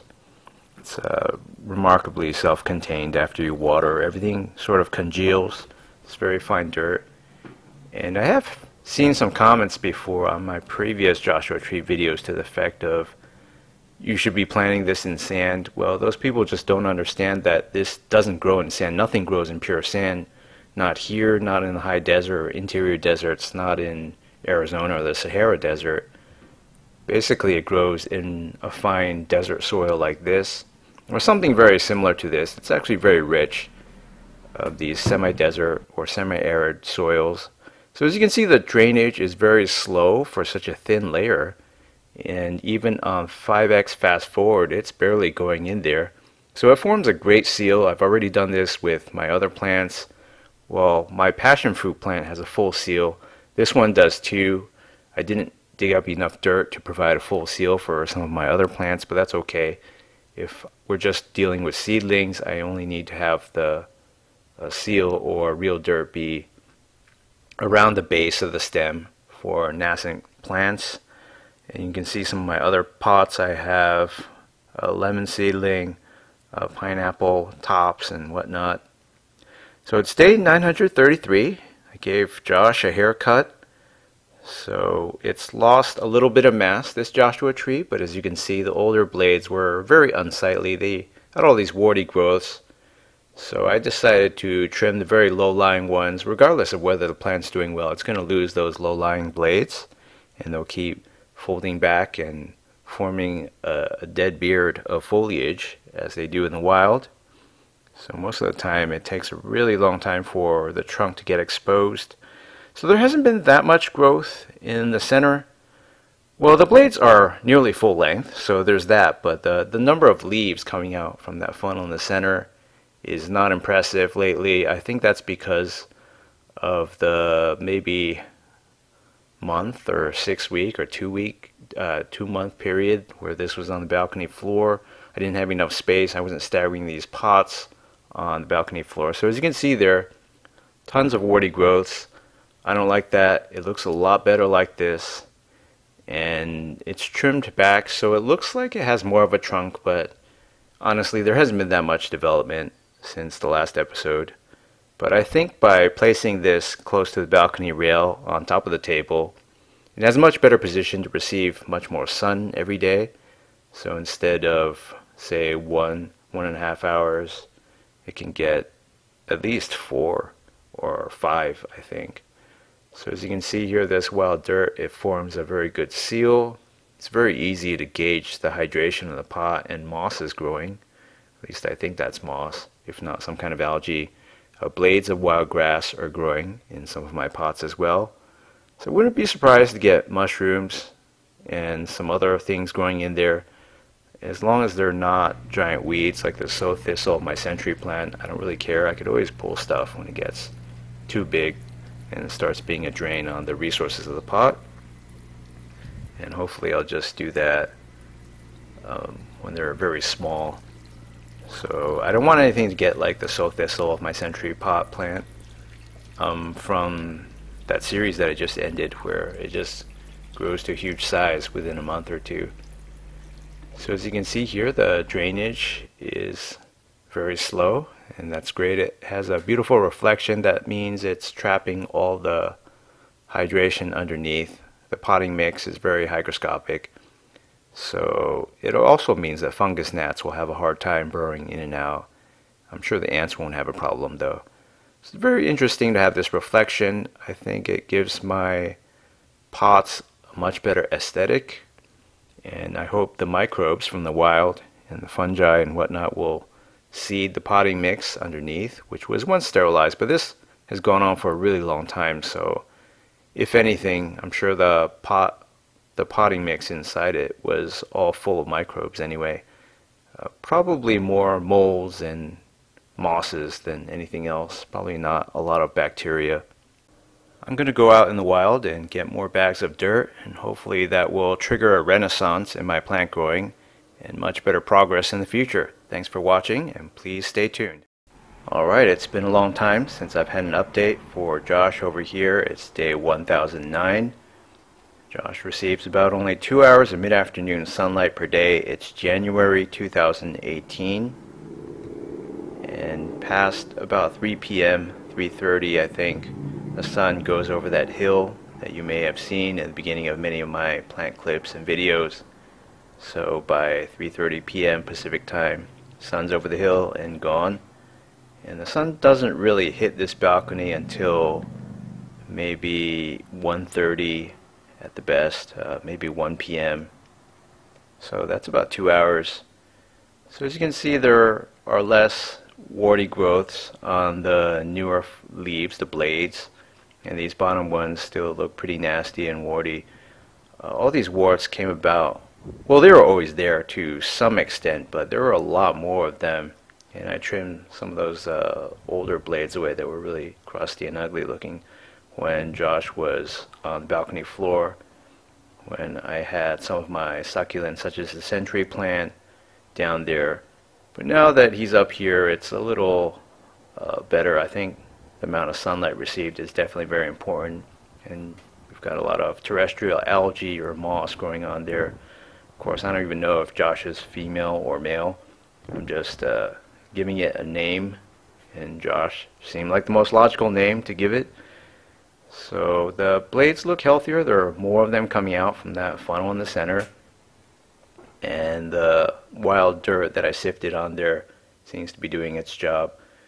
holding everything in place. So this is a weather report from February 2018, the 4th. And as you can see, this is very, very atypical for Southern California even. It's just been a very dry winter. I remember having 2 days of rain and that's it. So on day 1017, I did a little mirror check to see if the watering tray was dry. So I've actually been more generous with the watering for Josh. I've done lots of thorough waterings, deep waterings, until some water would start to drip down into the watering tray, and then I'd stop. And it's been a very good formula. So the sunlight and the wetness of this wild dirt on top have made it quite green. It's aesthetically pleasing, aside from a few dead blades of grass. And the trunk looks a little bit more aesthetic as well, because I did some pruning previously, long before this episode. And eventually, as these bottom leaves get older and start to fall down and lose their color, I'm going to trim those too. So it'll have the look of some garden variety cycad or some other thing like a palm that's neatly manicured and taken care of. So for these blades in the middle, I haven't clipped away the spikes on the end. You know, for the older ones that fan out, I did, because I kept getting poked. Sometimes they would draw blood and cause a lot of pain. But I think things are looking up. There's more sunlight. The days are getting longer again, and I really look forward to that. So I think in another 2 or 3 months, Josh here will be receiving maybe 4 or 5 hours of sunlight, and eventually around the summer solstice, maybe 7, 8. You know, these things are supposed to receive maybe, I was thinking maybe 14 hours of sun out there in Joshua Tree National Park, and I just can't provide for a plant like this. But it's been pretty resilient. This is a very drought resistant plant, so during those times when it's been very hot during the summers, Josh has survived very, very well. So it's day 1020. I can't believe it's been almost 3 years. It's almost third year anniversary for Josh, and I've decided to do a deep watering. I'm going to do this twice a month, I think, during the winter, although when it gets really, really hot, gets into the 90s and hundreds in maybe August and so on, or just maybe during the summer months, I'll start to water more frequently. And if you do deep waterings, which are said to be much better than frequent shallow waterings, if you do them infrequently, I was thinking maybe once every 2 weeks is a good frequency.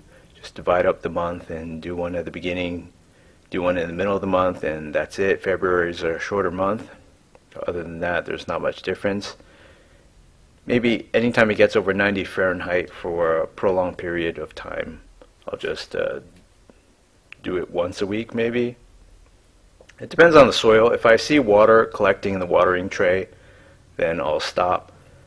But I've had long periods of time in the past where the watering tray of Josh has been flooded, and I just let him slowly drink away for weeks before all the water was exhausted, until it was time to water again, or sometimes I would let the dirt dry out.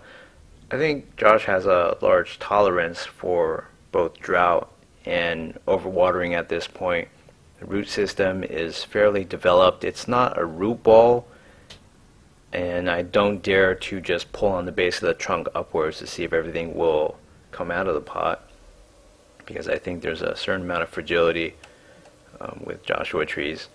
So it's been unseasonably warm. This is a weather report from 2018, February the 4th. And it's been sunny every day, which has been great for Josh. I need a lot more sunlight than I'm able to provide. And this is in Celsius for those of you who don't live in the U.S. So it's been very uncharacteristic of even Southern California for it to be this sunny and warm. The warmth and the sunniness definitely help.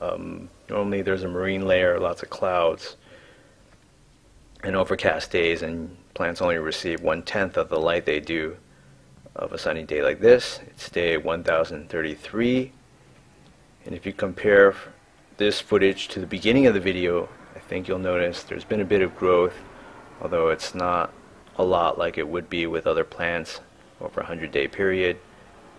So the soil is like that because I raked through it with gloved fingers. I wanted to break up the congealed layer at the top, which was sifted wild dirt from the California chaparral, the hills, over potting mix, and it just congealed into this solid impermeable layer almost that takes a long time for water to pass through when I water. So you can see the new blades in the middle, they haven't been trimmed. I didn't declaw them, but they're significantly longer than they were in weeks past or compared to the previous episode. So as long as there's continual growth of new blades from the middle, then I'm happy. I'm going to do some watering again, and I noticed in hindsight that this raking of the top layer of soil didn't really do that much to make it more permeable. What I noticed, and in my other pots as well, I did this, was that the potting mix seems to have decomposed quite quickly in the months following me sifting some wild dirt on top, because I think a lot of microbes were brought in, little decomposers like moss and algae and whatnot, and maybe many others that we don't know of. But it's also put a complete stop to the fungus gnat problem I once had in all of my pots filled with potting mix. And I think part of that was because there was a congealed layer at the top, so I always thought I was overwatering, and many of you did as well. But actually this water takes a long time to pass through, so what happened was that the potting mix underneath was actually very dry. Many of the pots were very light when I tried lifting them up, almost to the point of being bone dry. So in the case of my mango seedling, as I'll publish an episode maybe in a few weeks, it was actually dying of thirst. It wasn't dying from overwatering. So it's quite the shocking discovery. But I think in the case of the Joshua tree, it's very drought resistant, it's very heat resistant, and at this point it's got a developed root system, so it doesn't fear root rot anymore. So this plant could basically take anything that I could throw at it in terms of different conditions, even if there are suboptimal conditions, whereas the non-succulent plants couldn't handle that, and some of them died or were on the verge of dying. So I think the growth has been slow and steady, and there's not much I can do. I do plan on moving in a few months, so hopefully I'll get a place that has a lot more open sun. If I can get a balcony or yard or something that can provide this with 12 to 14 hours of sun a day, that would be amazing, and I think the growth would be a lot faster. Hello and welcome to my YouTube channel. This is an episode of Growing Joshua Trees from Seeds, days 1034 through 1078. I titled it as an episode on how to get rid of scaled insects from Joshua trees because I wanted to attract some new viewers. So that's what this episode is about. Scaled insects are these horrid little warty-like growths that are all over my Joshua tree. I didn't know what they were for the longest time. I thought they were just some kind of warts akin to warts and moles that humans get on their skin. So I didn't bother with these for a very, very long time until, as you can see, the situation became dire. In some cases, scale insects don't kill the host plant, but I'm not going to take that risk. Their numbers have exploded over time. And I'm not even sure that these are live ones. I've sprayed triazicide, kind of pyrethrin analog insecticide. That's pretty mild and has a very short half-life. In the past, multiple times on my plants, this included, but obviously I don't think that's been working. So the first thing I'm going to do is use a floss stick. These are very cheap, and typically you use them to floss your teeth, although I don't want you to think about that right now. So you're going to scrape up and down like this, and it's really, really disgusting because they flake off all over the place. Some of these may have been dead for a very long time. Scale insects are these parasites, bugs that stick their mouth parts into there and feed off the same spot, generally forever, for the whole life cycle. So as you can see, it's getting everywhere. It's getting on the table. That floss is a sickly yellow looking. It's getting all over the dirt, all over the phone that I'm using to film. It's getting on my clothes and whatnot. It's just really, really disgusting. So one idea I had was to potentially just have a running vacuum cleaner nozzle tube right next to this when I'm doing the scraping.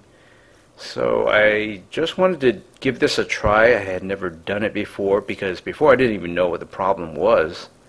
I just thought the leaves were dying of old age, which they do in Joshua trees. So in day 1059, the previous night I tried some insecticidal soap. So there are warnings in the literature not to use this on certain plants. I didn't know how the Joshua tree would react, but they say to spray it on when it's cold or overcast or at night, because you don't want it to dry out immediately. Insecticidal soap has to be wet for it to work. So you could make your own soap sprays, but if you made one out of hand soap, it would be probably considerably more dangerous. So nothing happened to my Joshua tree. I let it sit on there last night for 30 minutes. Then I sprayed a lot of distilled water to wash it off, just to be safe, because if an insect hasn't died in 30 minutes after being drowned in soap, then it never will. So at that point, it doesn't make a difference. So I'm cutting off some of these blades here. They do get old naturally. You can see one on the left that's had a chunk missing. That was described many episodes ago in this series. So I thought, well, why not just put this organic matter to use? It's got all the nutrients that this needs. Maybe if I burn these things with a cigarette lighter, I could just scatter the ash on top. I know that's a little alkaline, but it turns out these things don't burn well, and it stinks like crazy. It stinks like a bad wildfire, so I just threw them away. So on day 1071, I tried using packaging tape to remove the scaled insects. I didn't like the scraping and the fact that they would fly and get all over the place, because they're sort of waxy. So these are armored scale insects. There are armored and soft scaled insects. As far as I know, I don't know a whole lot about scale insects, but the armored ones, they crawl as nymphs to a new spot. They sink their mouth parts in, much like a mosquito or some other kind of parasite, and they start drinking and drinking like ticks. And then the difference is they never let go. They secrete these coverings that basically harden and serve as armored shells to protect them from potential predators. And that's what you see me sticking all over these tapes. Largely, it's pretty disgusting. I mean, it's mostly beige, yellow and white, and I have no idea what's in there. It kind of reminds me of those white things, maybe some kind of sap or pollen secreted by plants in the American Southwest. It often falls onto your car windshield and other windows, or just the body paint, and then it requires physical removal. So that's basically what I'm doing here. Packaging tape has so many uses. It's good for just sticking things. If you have any kind of bug that you want to remove, a piece of packaging tape is perfect. You can just stick the bug and wrap the tape up and throw it away. So you're basically done. So day 1076, I went out and got some more wild dirt. I think it's a nice brown clay loam. So there's sand, which has particles that are pretty big, and then there's silt, and then there's clay, and this might be a mixture. So the existing potting mix is what I started with. I've worked with potting mix from Miracle Grow for about 5 years, but I've decided that I want to go in a different direction and use real dirt. As many people say, a rich organic rotting matter attracts a lot of bugs. So I'm just going to layer on some clay loam, and everything will sink in when I water. And the whole purpose of this is the potting mix is continuously losing volume over time. If you compare it to many videos ago, I'm sure you'll notice that the soil level, dirt level so to speak, was a lot higher. So that's mostly potting mix. I do have some, maybe some trace quantities of sand, other organic matter and diatomaceous earth in there. And I layered on some wild dirt from the same spot that I got out in the wild sometime last year, maybe 6 months ago in 2017. So it's a nice brown clay loam. That means it's a mixture that may be mostly clay or maybe a third, I don't know. I'd have to do lab tests or whatever to find out the exact composition. But this is largely rock powder. It's inorganic, permanent material with a very tiny percentage of organic material mixed in. And I'll throw on some weeds to compost on the top. I think composting on the top is fine in a layer. You just don't want to have a ton of wet rotting stuff underneath, generating toxic sewer gases and killing the roots. And I think a clay loam will also adhere to the roots better to form stronger connections, more direct connections for nutrient and water uptake. Potting mix has a pretty bad record, as you can see from many of my growing series. It just has all sorts of drawbacks. But it's light though, so compared to real dirt, if this whole pot were filled with real dirt, it'd be about 50 pounds, I imagine. So potting mix is very light. I think that's why they use it and sell it. I'm scattering the remnants of a weed I dug up while I was getting this real dirt to compost on the top. So the theory is when I shower from the top with my distilled water later, the nutrients from the decomposition will slowly leach into the soil. Of course, this could also grow on its own or try to resurrect, but that's extremely unlikely in these positions. So as you can see, there's still a lot of scale insects around. They're on the tops of some of these leaves. Generally the older leaves are infested, and the newer ones remain pristine for a very long time because these things don't move around. They just migrate when they're nymphs. So for these armored scaled insects, the females, which can lay eggs and reproduce without even mating, they lay a bunch of eggs underneath their armor shell that's secreted, and the nymphs crawl out to colonize the plant. So as with spider mites, it's a very vile pest. If I had recognized these for being what they were, parasites instead of warty growths, I would have taken care of the matter maybe a year or two ago. So the theory is every time I water from the top, over time, after these weed leaves have decomposed or whatever organic detritus I throw on top, the nutrients will leak back into the soil, and the soil will remain very, very low in organic content. Although, as of now, the potting mix underneath is still a huge mass. I imagine most of the roots are in there. So it'll take a very long time of repeating this process to replace all of the potting mix, which will eventually rot away to nothing over many years, I imagine, depending on how wet it stays.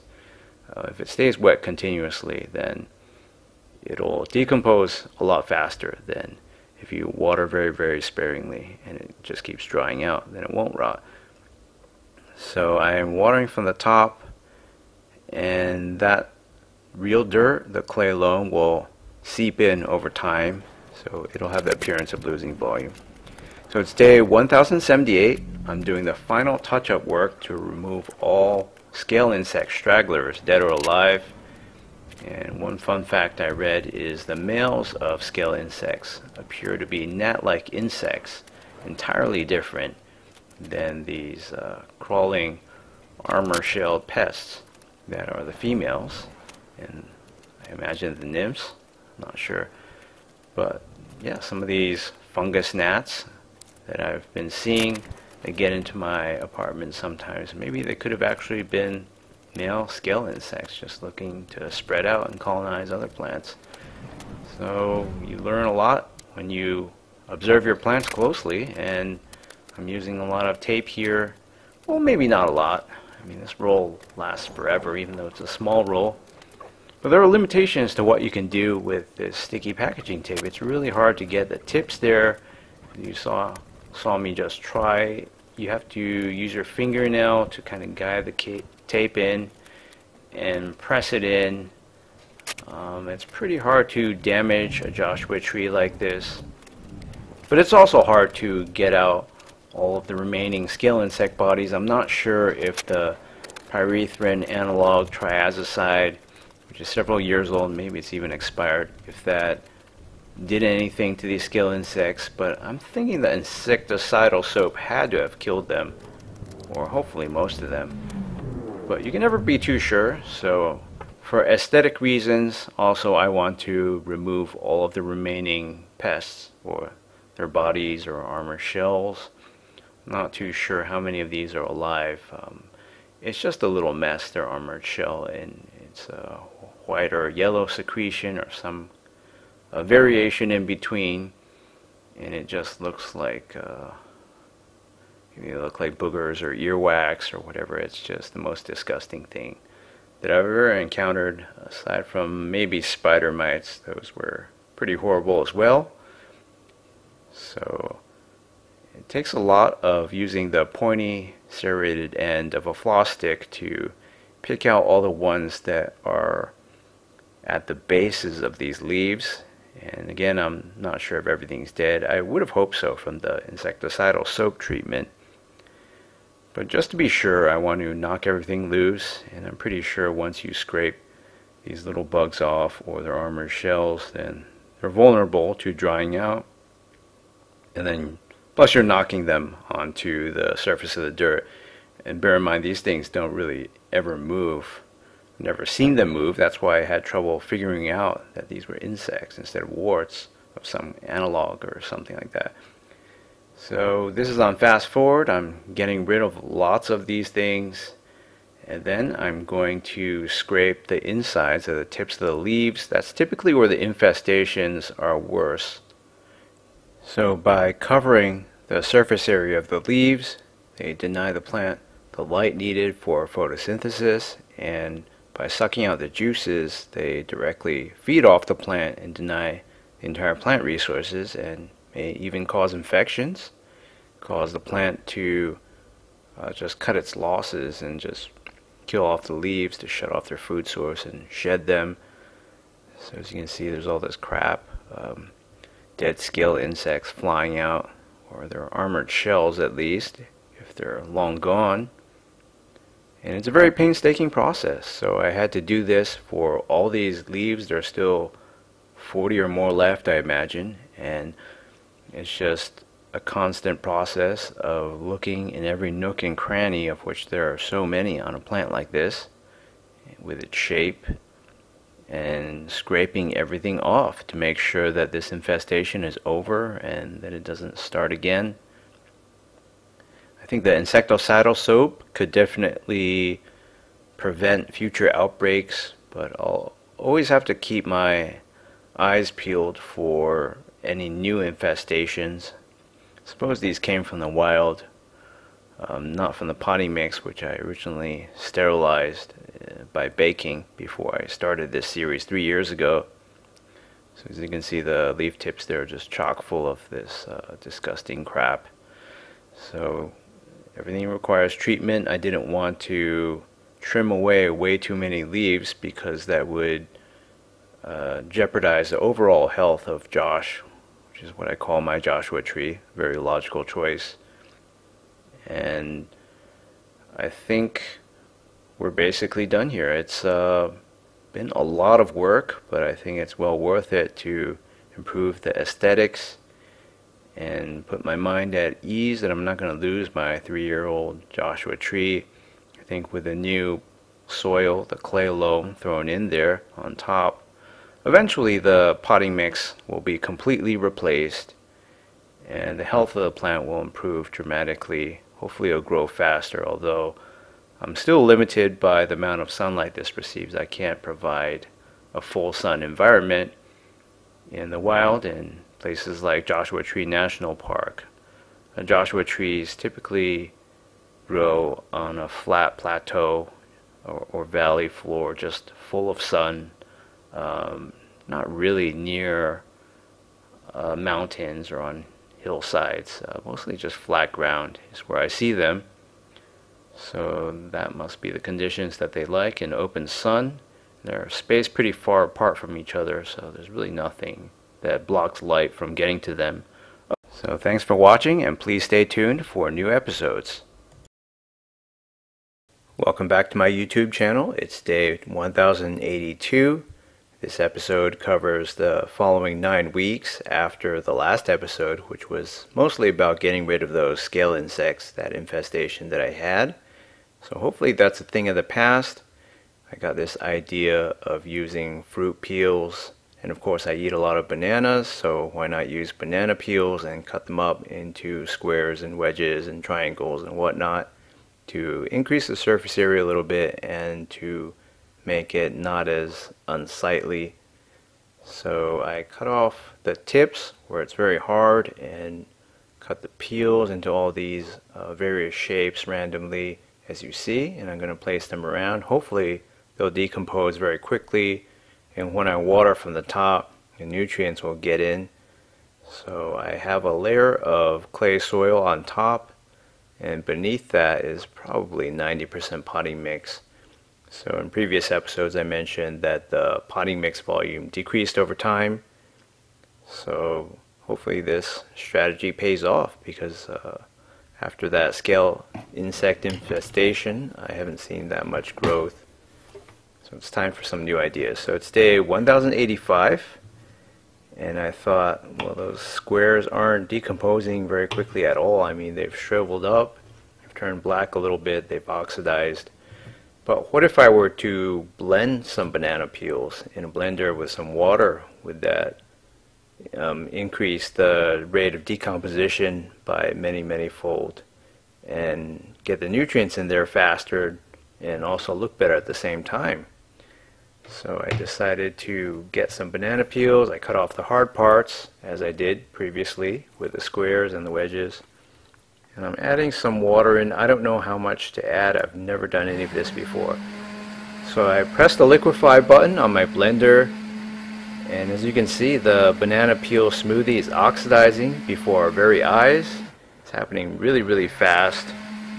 This is on fast forward, but even so, you can see how fast the color is changing just by air bubbles mixing in there that have oxygen, and that's reacting with some of the compounds in there that have a greatly increased surface area now. So the first order of business is to pick off all this old organic detritus, including the leaves of, well, I guess I will leave them there, but I figured they'll get buried anyway, so that's not a big deal. Those leaves from that wild weed from where I dug up this clay soil can stay in there. They'll get buried, so I won't be looking at them all the time. So this banana peel smoothie is much harder to spread out than I thought it would be. It's not as difficult as peanut butter, but it's very viscous and foamy. It makes a huge mess, and it's not really dispersing and getting diluted by this distilled water that I'm pouring on. So it's day 1089. The banana peel smoothie formed a thick leathery layer. It's almost all black now, and there are areas where it's cracked. That's to be expected, because at some point this had to dry out with the sun beating on it for 3 days or whatever. So this is not quite what I expected, but I think it'll get the job done. As you can see, I'm looking at those weed leaves again. It's amazing how long leaves can stay green from various plants, whether they're succulents or just regular leafy greens. These weed leaves are probably going to be green for forever and ever. So it's day 1093, and as far as I can tell, there's been a burst of new foliage growth, although burst is quite the strong word to use with such a slow-growing succulent plant as this yucca species. But it seems like, although it's a thick leathery layer on top, the banana peel smoothie is actually pretty porous, and water doesn't just accumulate and only go down the edges. It seems like it just goes straight through in relatively short order. So as you can see, I think there's a decent amount of new foliage growth. So it's day 1100. I'm still paranoid about scale insects. I'm afraid I may have missed some spots. And as far as I've noticed, this cluster of new leaves in the middle have grown considerably by all the standards that I have in the past when it comes to how slow this thing grows. So 5 days later, I was thinking, well, what about a mango peel and mango seed smoothie instead? Because the banana peel might be a little deficient in certain nutrients. So I was thinking a mango seed is a huge seed. It's probably the biggest seed that I regularly deal with in all the fruits that I regularly consume. And that should have a complete nutrition set for developing mango seedlings. So why not just blend that up? And whatever peels I have, although there is a downside, the peels have a bit of fruit flesh, mango flesh, to them. And I'm thinking that might attract bugs. In fact, I did read that banana peels can attract German cockroaches. That's one of the things they use as bait. So that's a horrible thought, but I haven't really noticed that many bugs. Hopefully that won't be a problem going forward. And I definitely have noticed growth every day or every few days. Anytime you can notice Joshua tree growth with your eyes, just as the days pass, is a very, very good sign. As you can see, this water is not mixing with this mango seed and peel slash fruit flesh smoothie at all. But I'm sure after it dries out and it becomes more porous, hopefully it will be. So it's day 1112, and I moved to a new apartment. So you may have already seen this in some of my other concurrent video updates, a plant growing series. And this is where I've put my Joshua tree for the time being. Seems to be doing really well. I put this pot in my car and drove over. It's in the same apartment complex but in a different unit. So now my balcony is in a courtyard. It's got beautiful landscaping, plants, and it faces east. So I get maybe 4.5 hours of direct sun in the morning. It's not as harsh, but as you can see, that cookie on top is full of mold. So it's day 1125. I overwatered recently. The top is now very porous.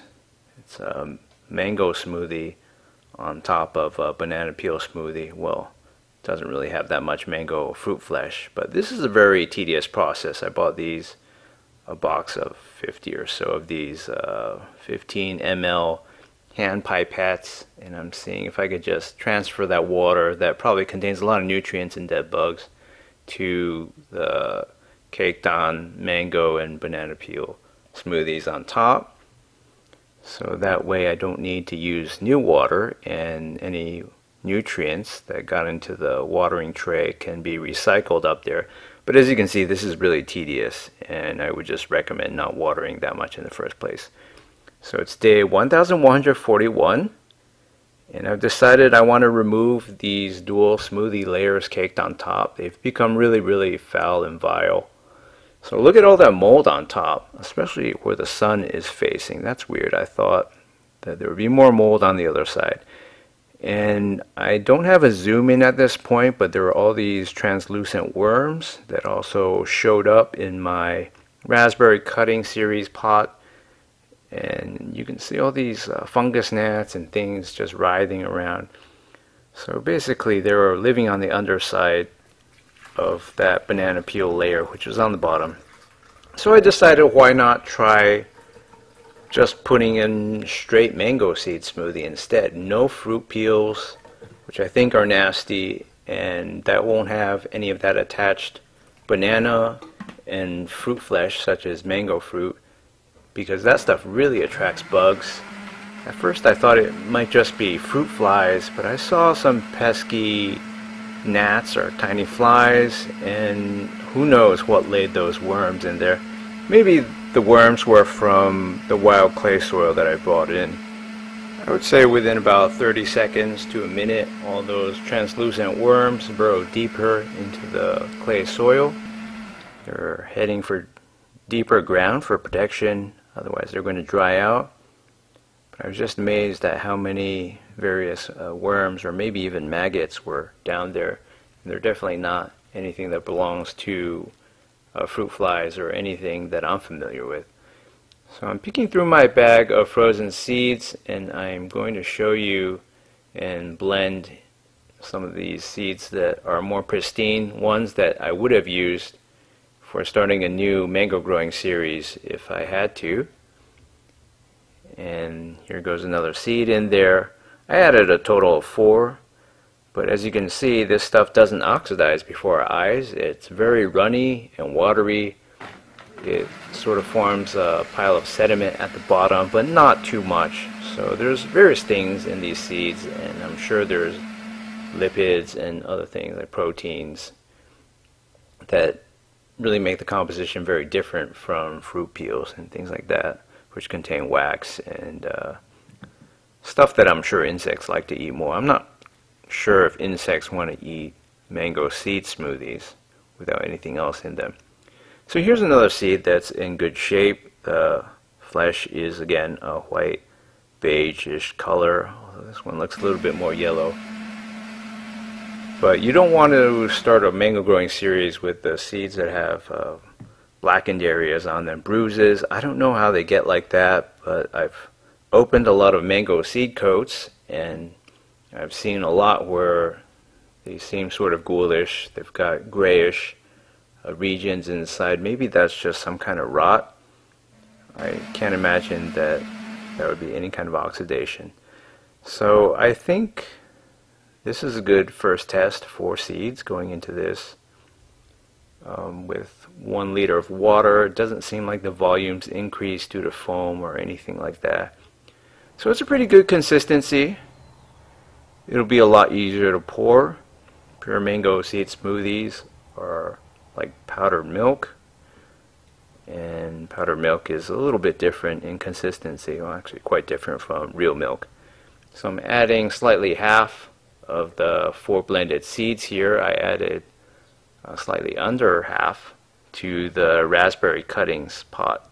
So that's a smaller pot, and Josh is going to be around for much longer compared to that series. So I'm not saying the other series is going to end. I mean, it's just getting going right now, and it's going to fruit at some point, I feel. So it won't go on forever, but I'll be keeping Josh around for a very, very long time. Never say forever, but hopefully one day I can transplant Josh into the ground somewhere. So the first smoothie made from 4 good seeds didn't cut it. It doesn't cover everything. So here comes half of the other 8 seeds that I blended from that bag of frozen mango seeds. These are seeds that I wouldn't start a mango growing series with. And what I mean by that is just right out of the seed coat, they have grayish zones and discolorations, typically black zones, that will spread if you try to incubate and grow them, even in the most sterile conditions using hydrogen peroxide in a closed container. So right now I'm spinning this pot around because the balcony itself is a little lower near the rail, and it's higher more towards the sliding door, and that's designed that way so water will flow off the balcony in case it rains or some flooding event happens, whether it's from the water heater or me pouring water on the floor of the balcony. So as you can see, this 8 seed smoothie consisting of bad mango seeds that I wouldn't use to plant new mango seedlings from. This has a darker consistency. It's more of a darker beige tan, but that's okay after mixing all this together. The color is actually a great match for the color of the pot, and it forms a great contrast with the shadow from the blades. So it looks like a sundial going in all these different directions. It dried out in just a few minutes, and it sort of looks like a salt flat. This whole picture sort of reminds me of the Smithsonian logo. So it's quite a sight. It's much more interesting than looking at just clay soil or some kind of potting mix. So I'm fairly confident that this will be a lot safer in terms of not attracting so many pests. This mango seed only puree or smoothie, as opposed to any kind of smoothie that has fruit peels, banana peels, mango peels in it. That fruit flesh probably ferments, and it attracts a lot of bugs. So mostly airborne pests that come in here, flies, gnats, laying their eggs. There's also things that were in that clay soil that I brought in from the wild, so who knows what kind of eggs were latent in there and what kind of molds were in there. Well, you saw a lot of the mold, and I'm still surprised that it grew towards the sun instead of away from it in the shadows. So as you can see, there's a lot of new blades being pumped out. That's what I want to see, constant growth. I don't want to see the new blades ever stall out. So with succulents, always look to the center to see if new blades are coming out. If everything stalls and the new stuff is all dead or yellow or brown, then your plant is pretty much a goner or on its way to dying. Thank you for watching, and please stay tuned to my YouTube channel for further updates.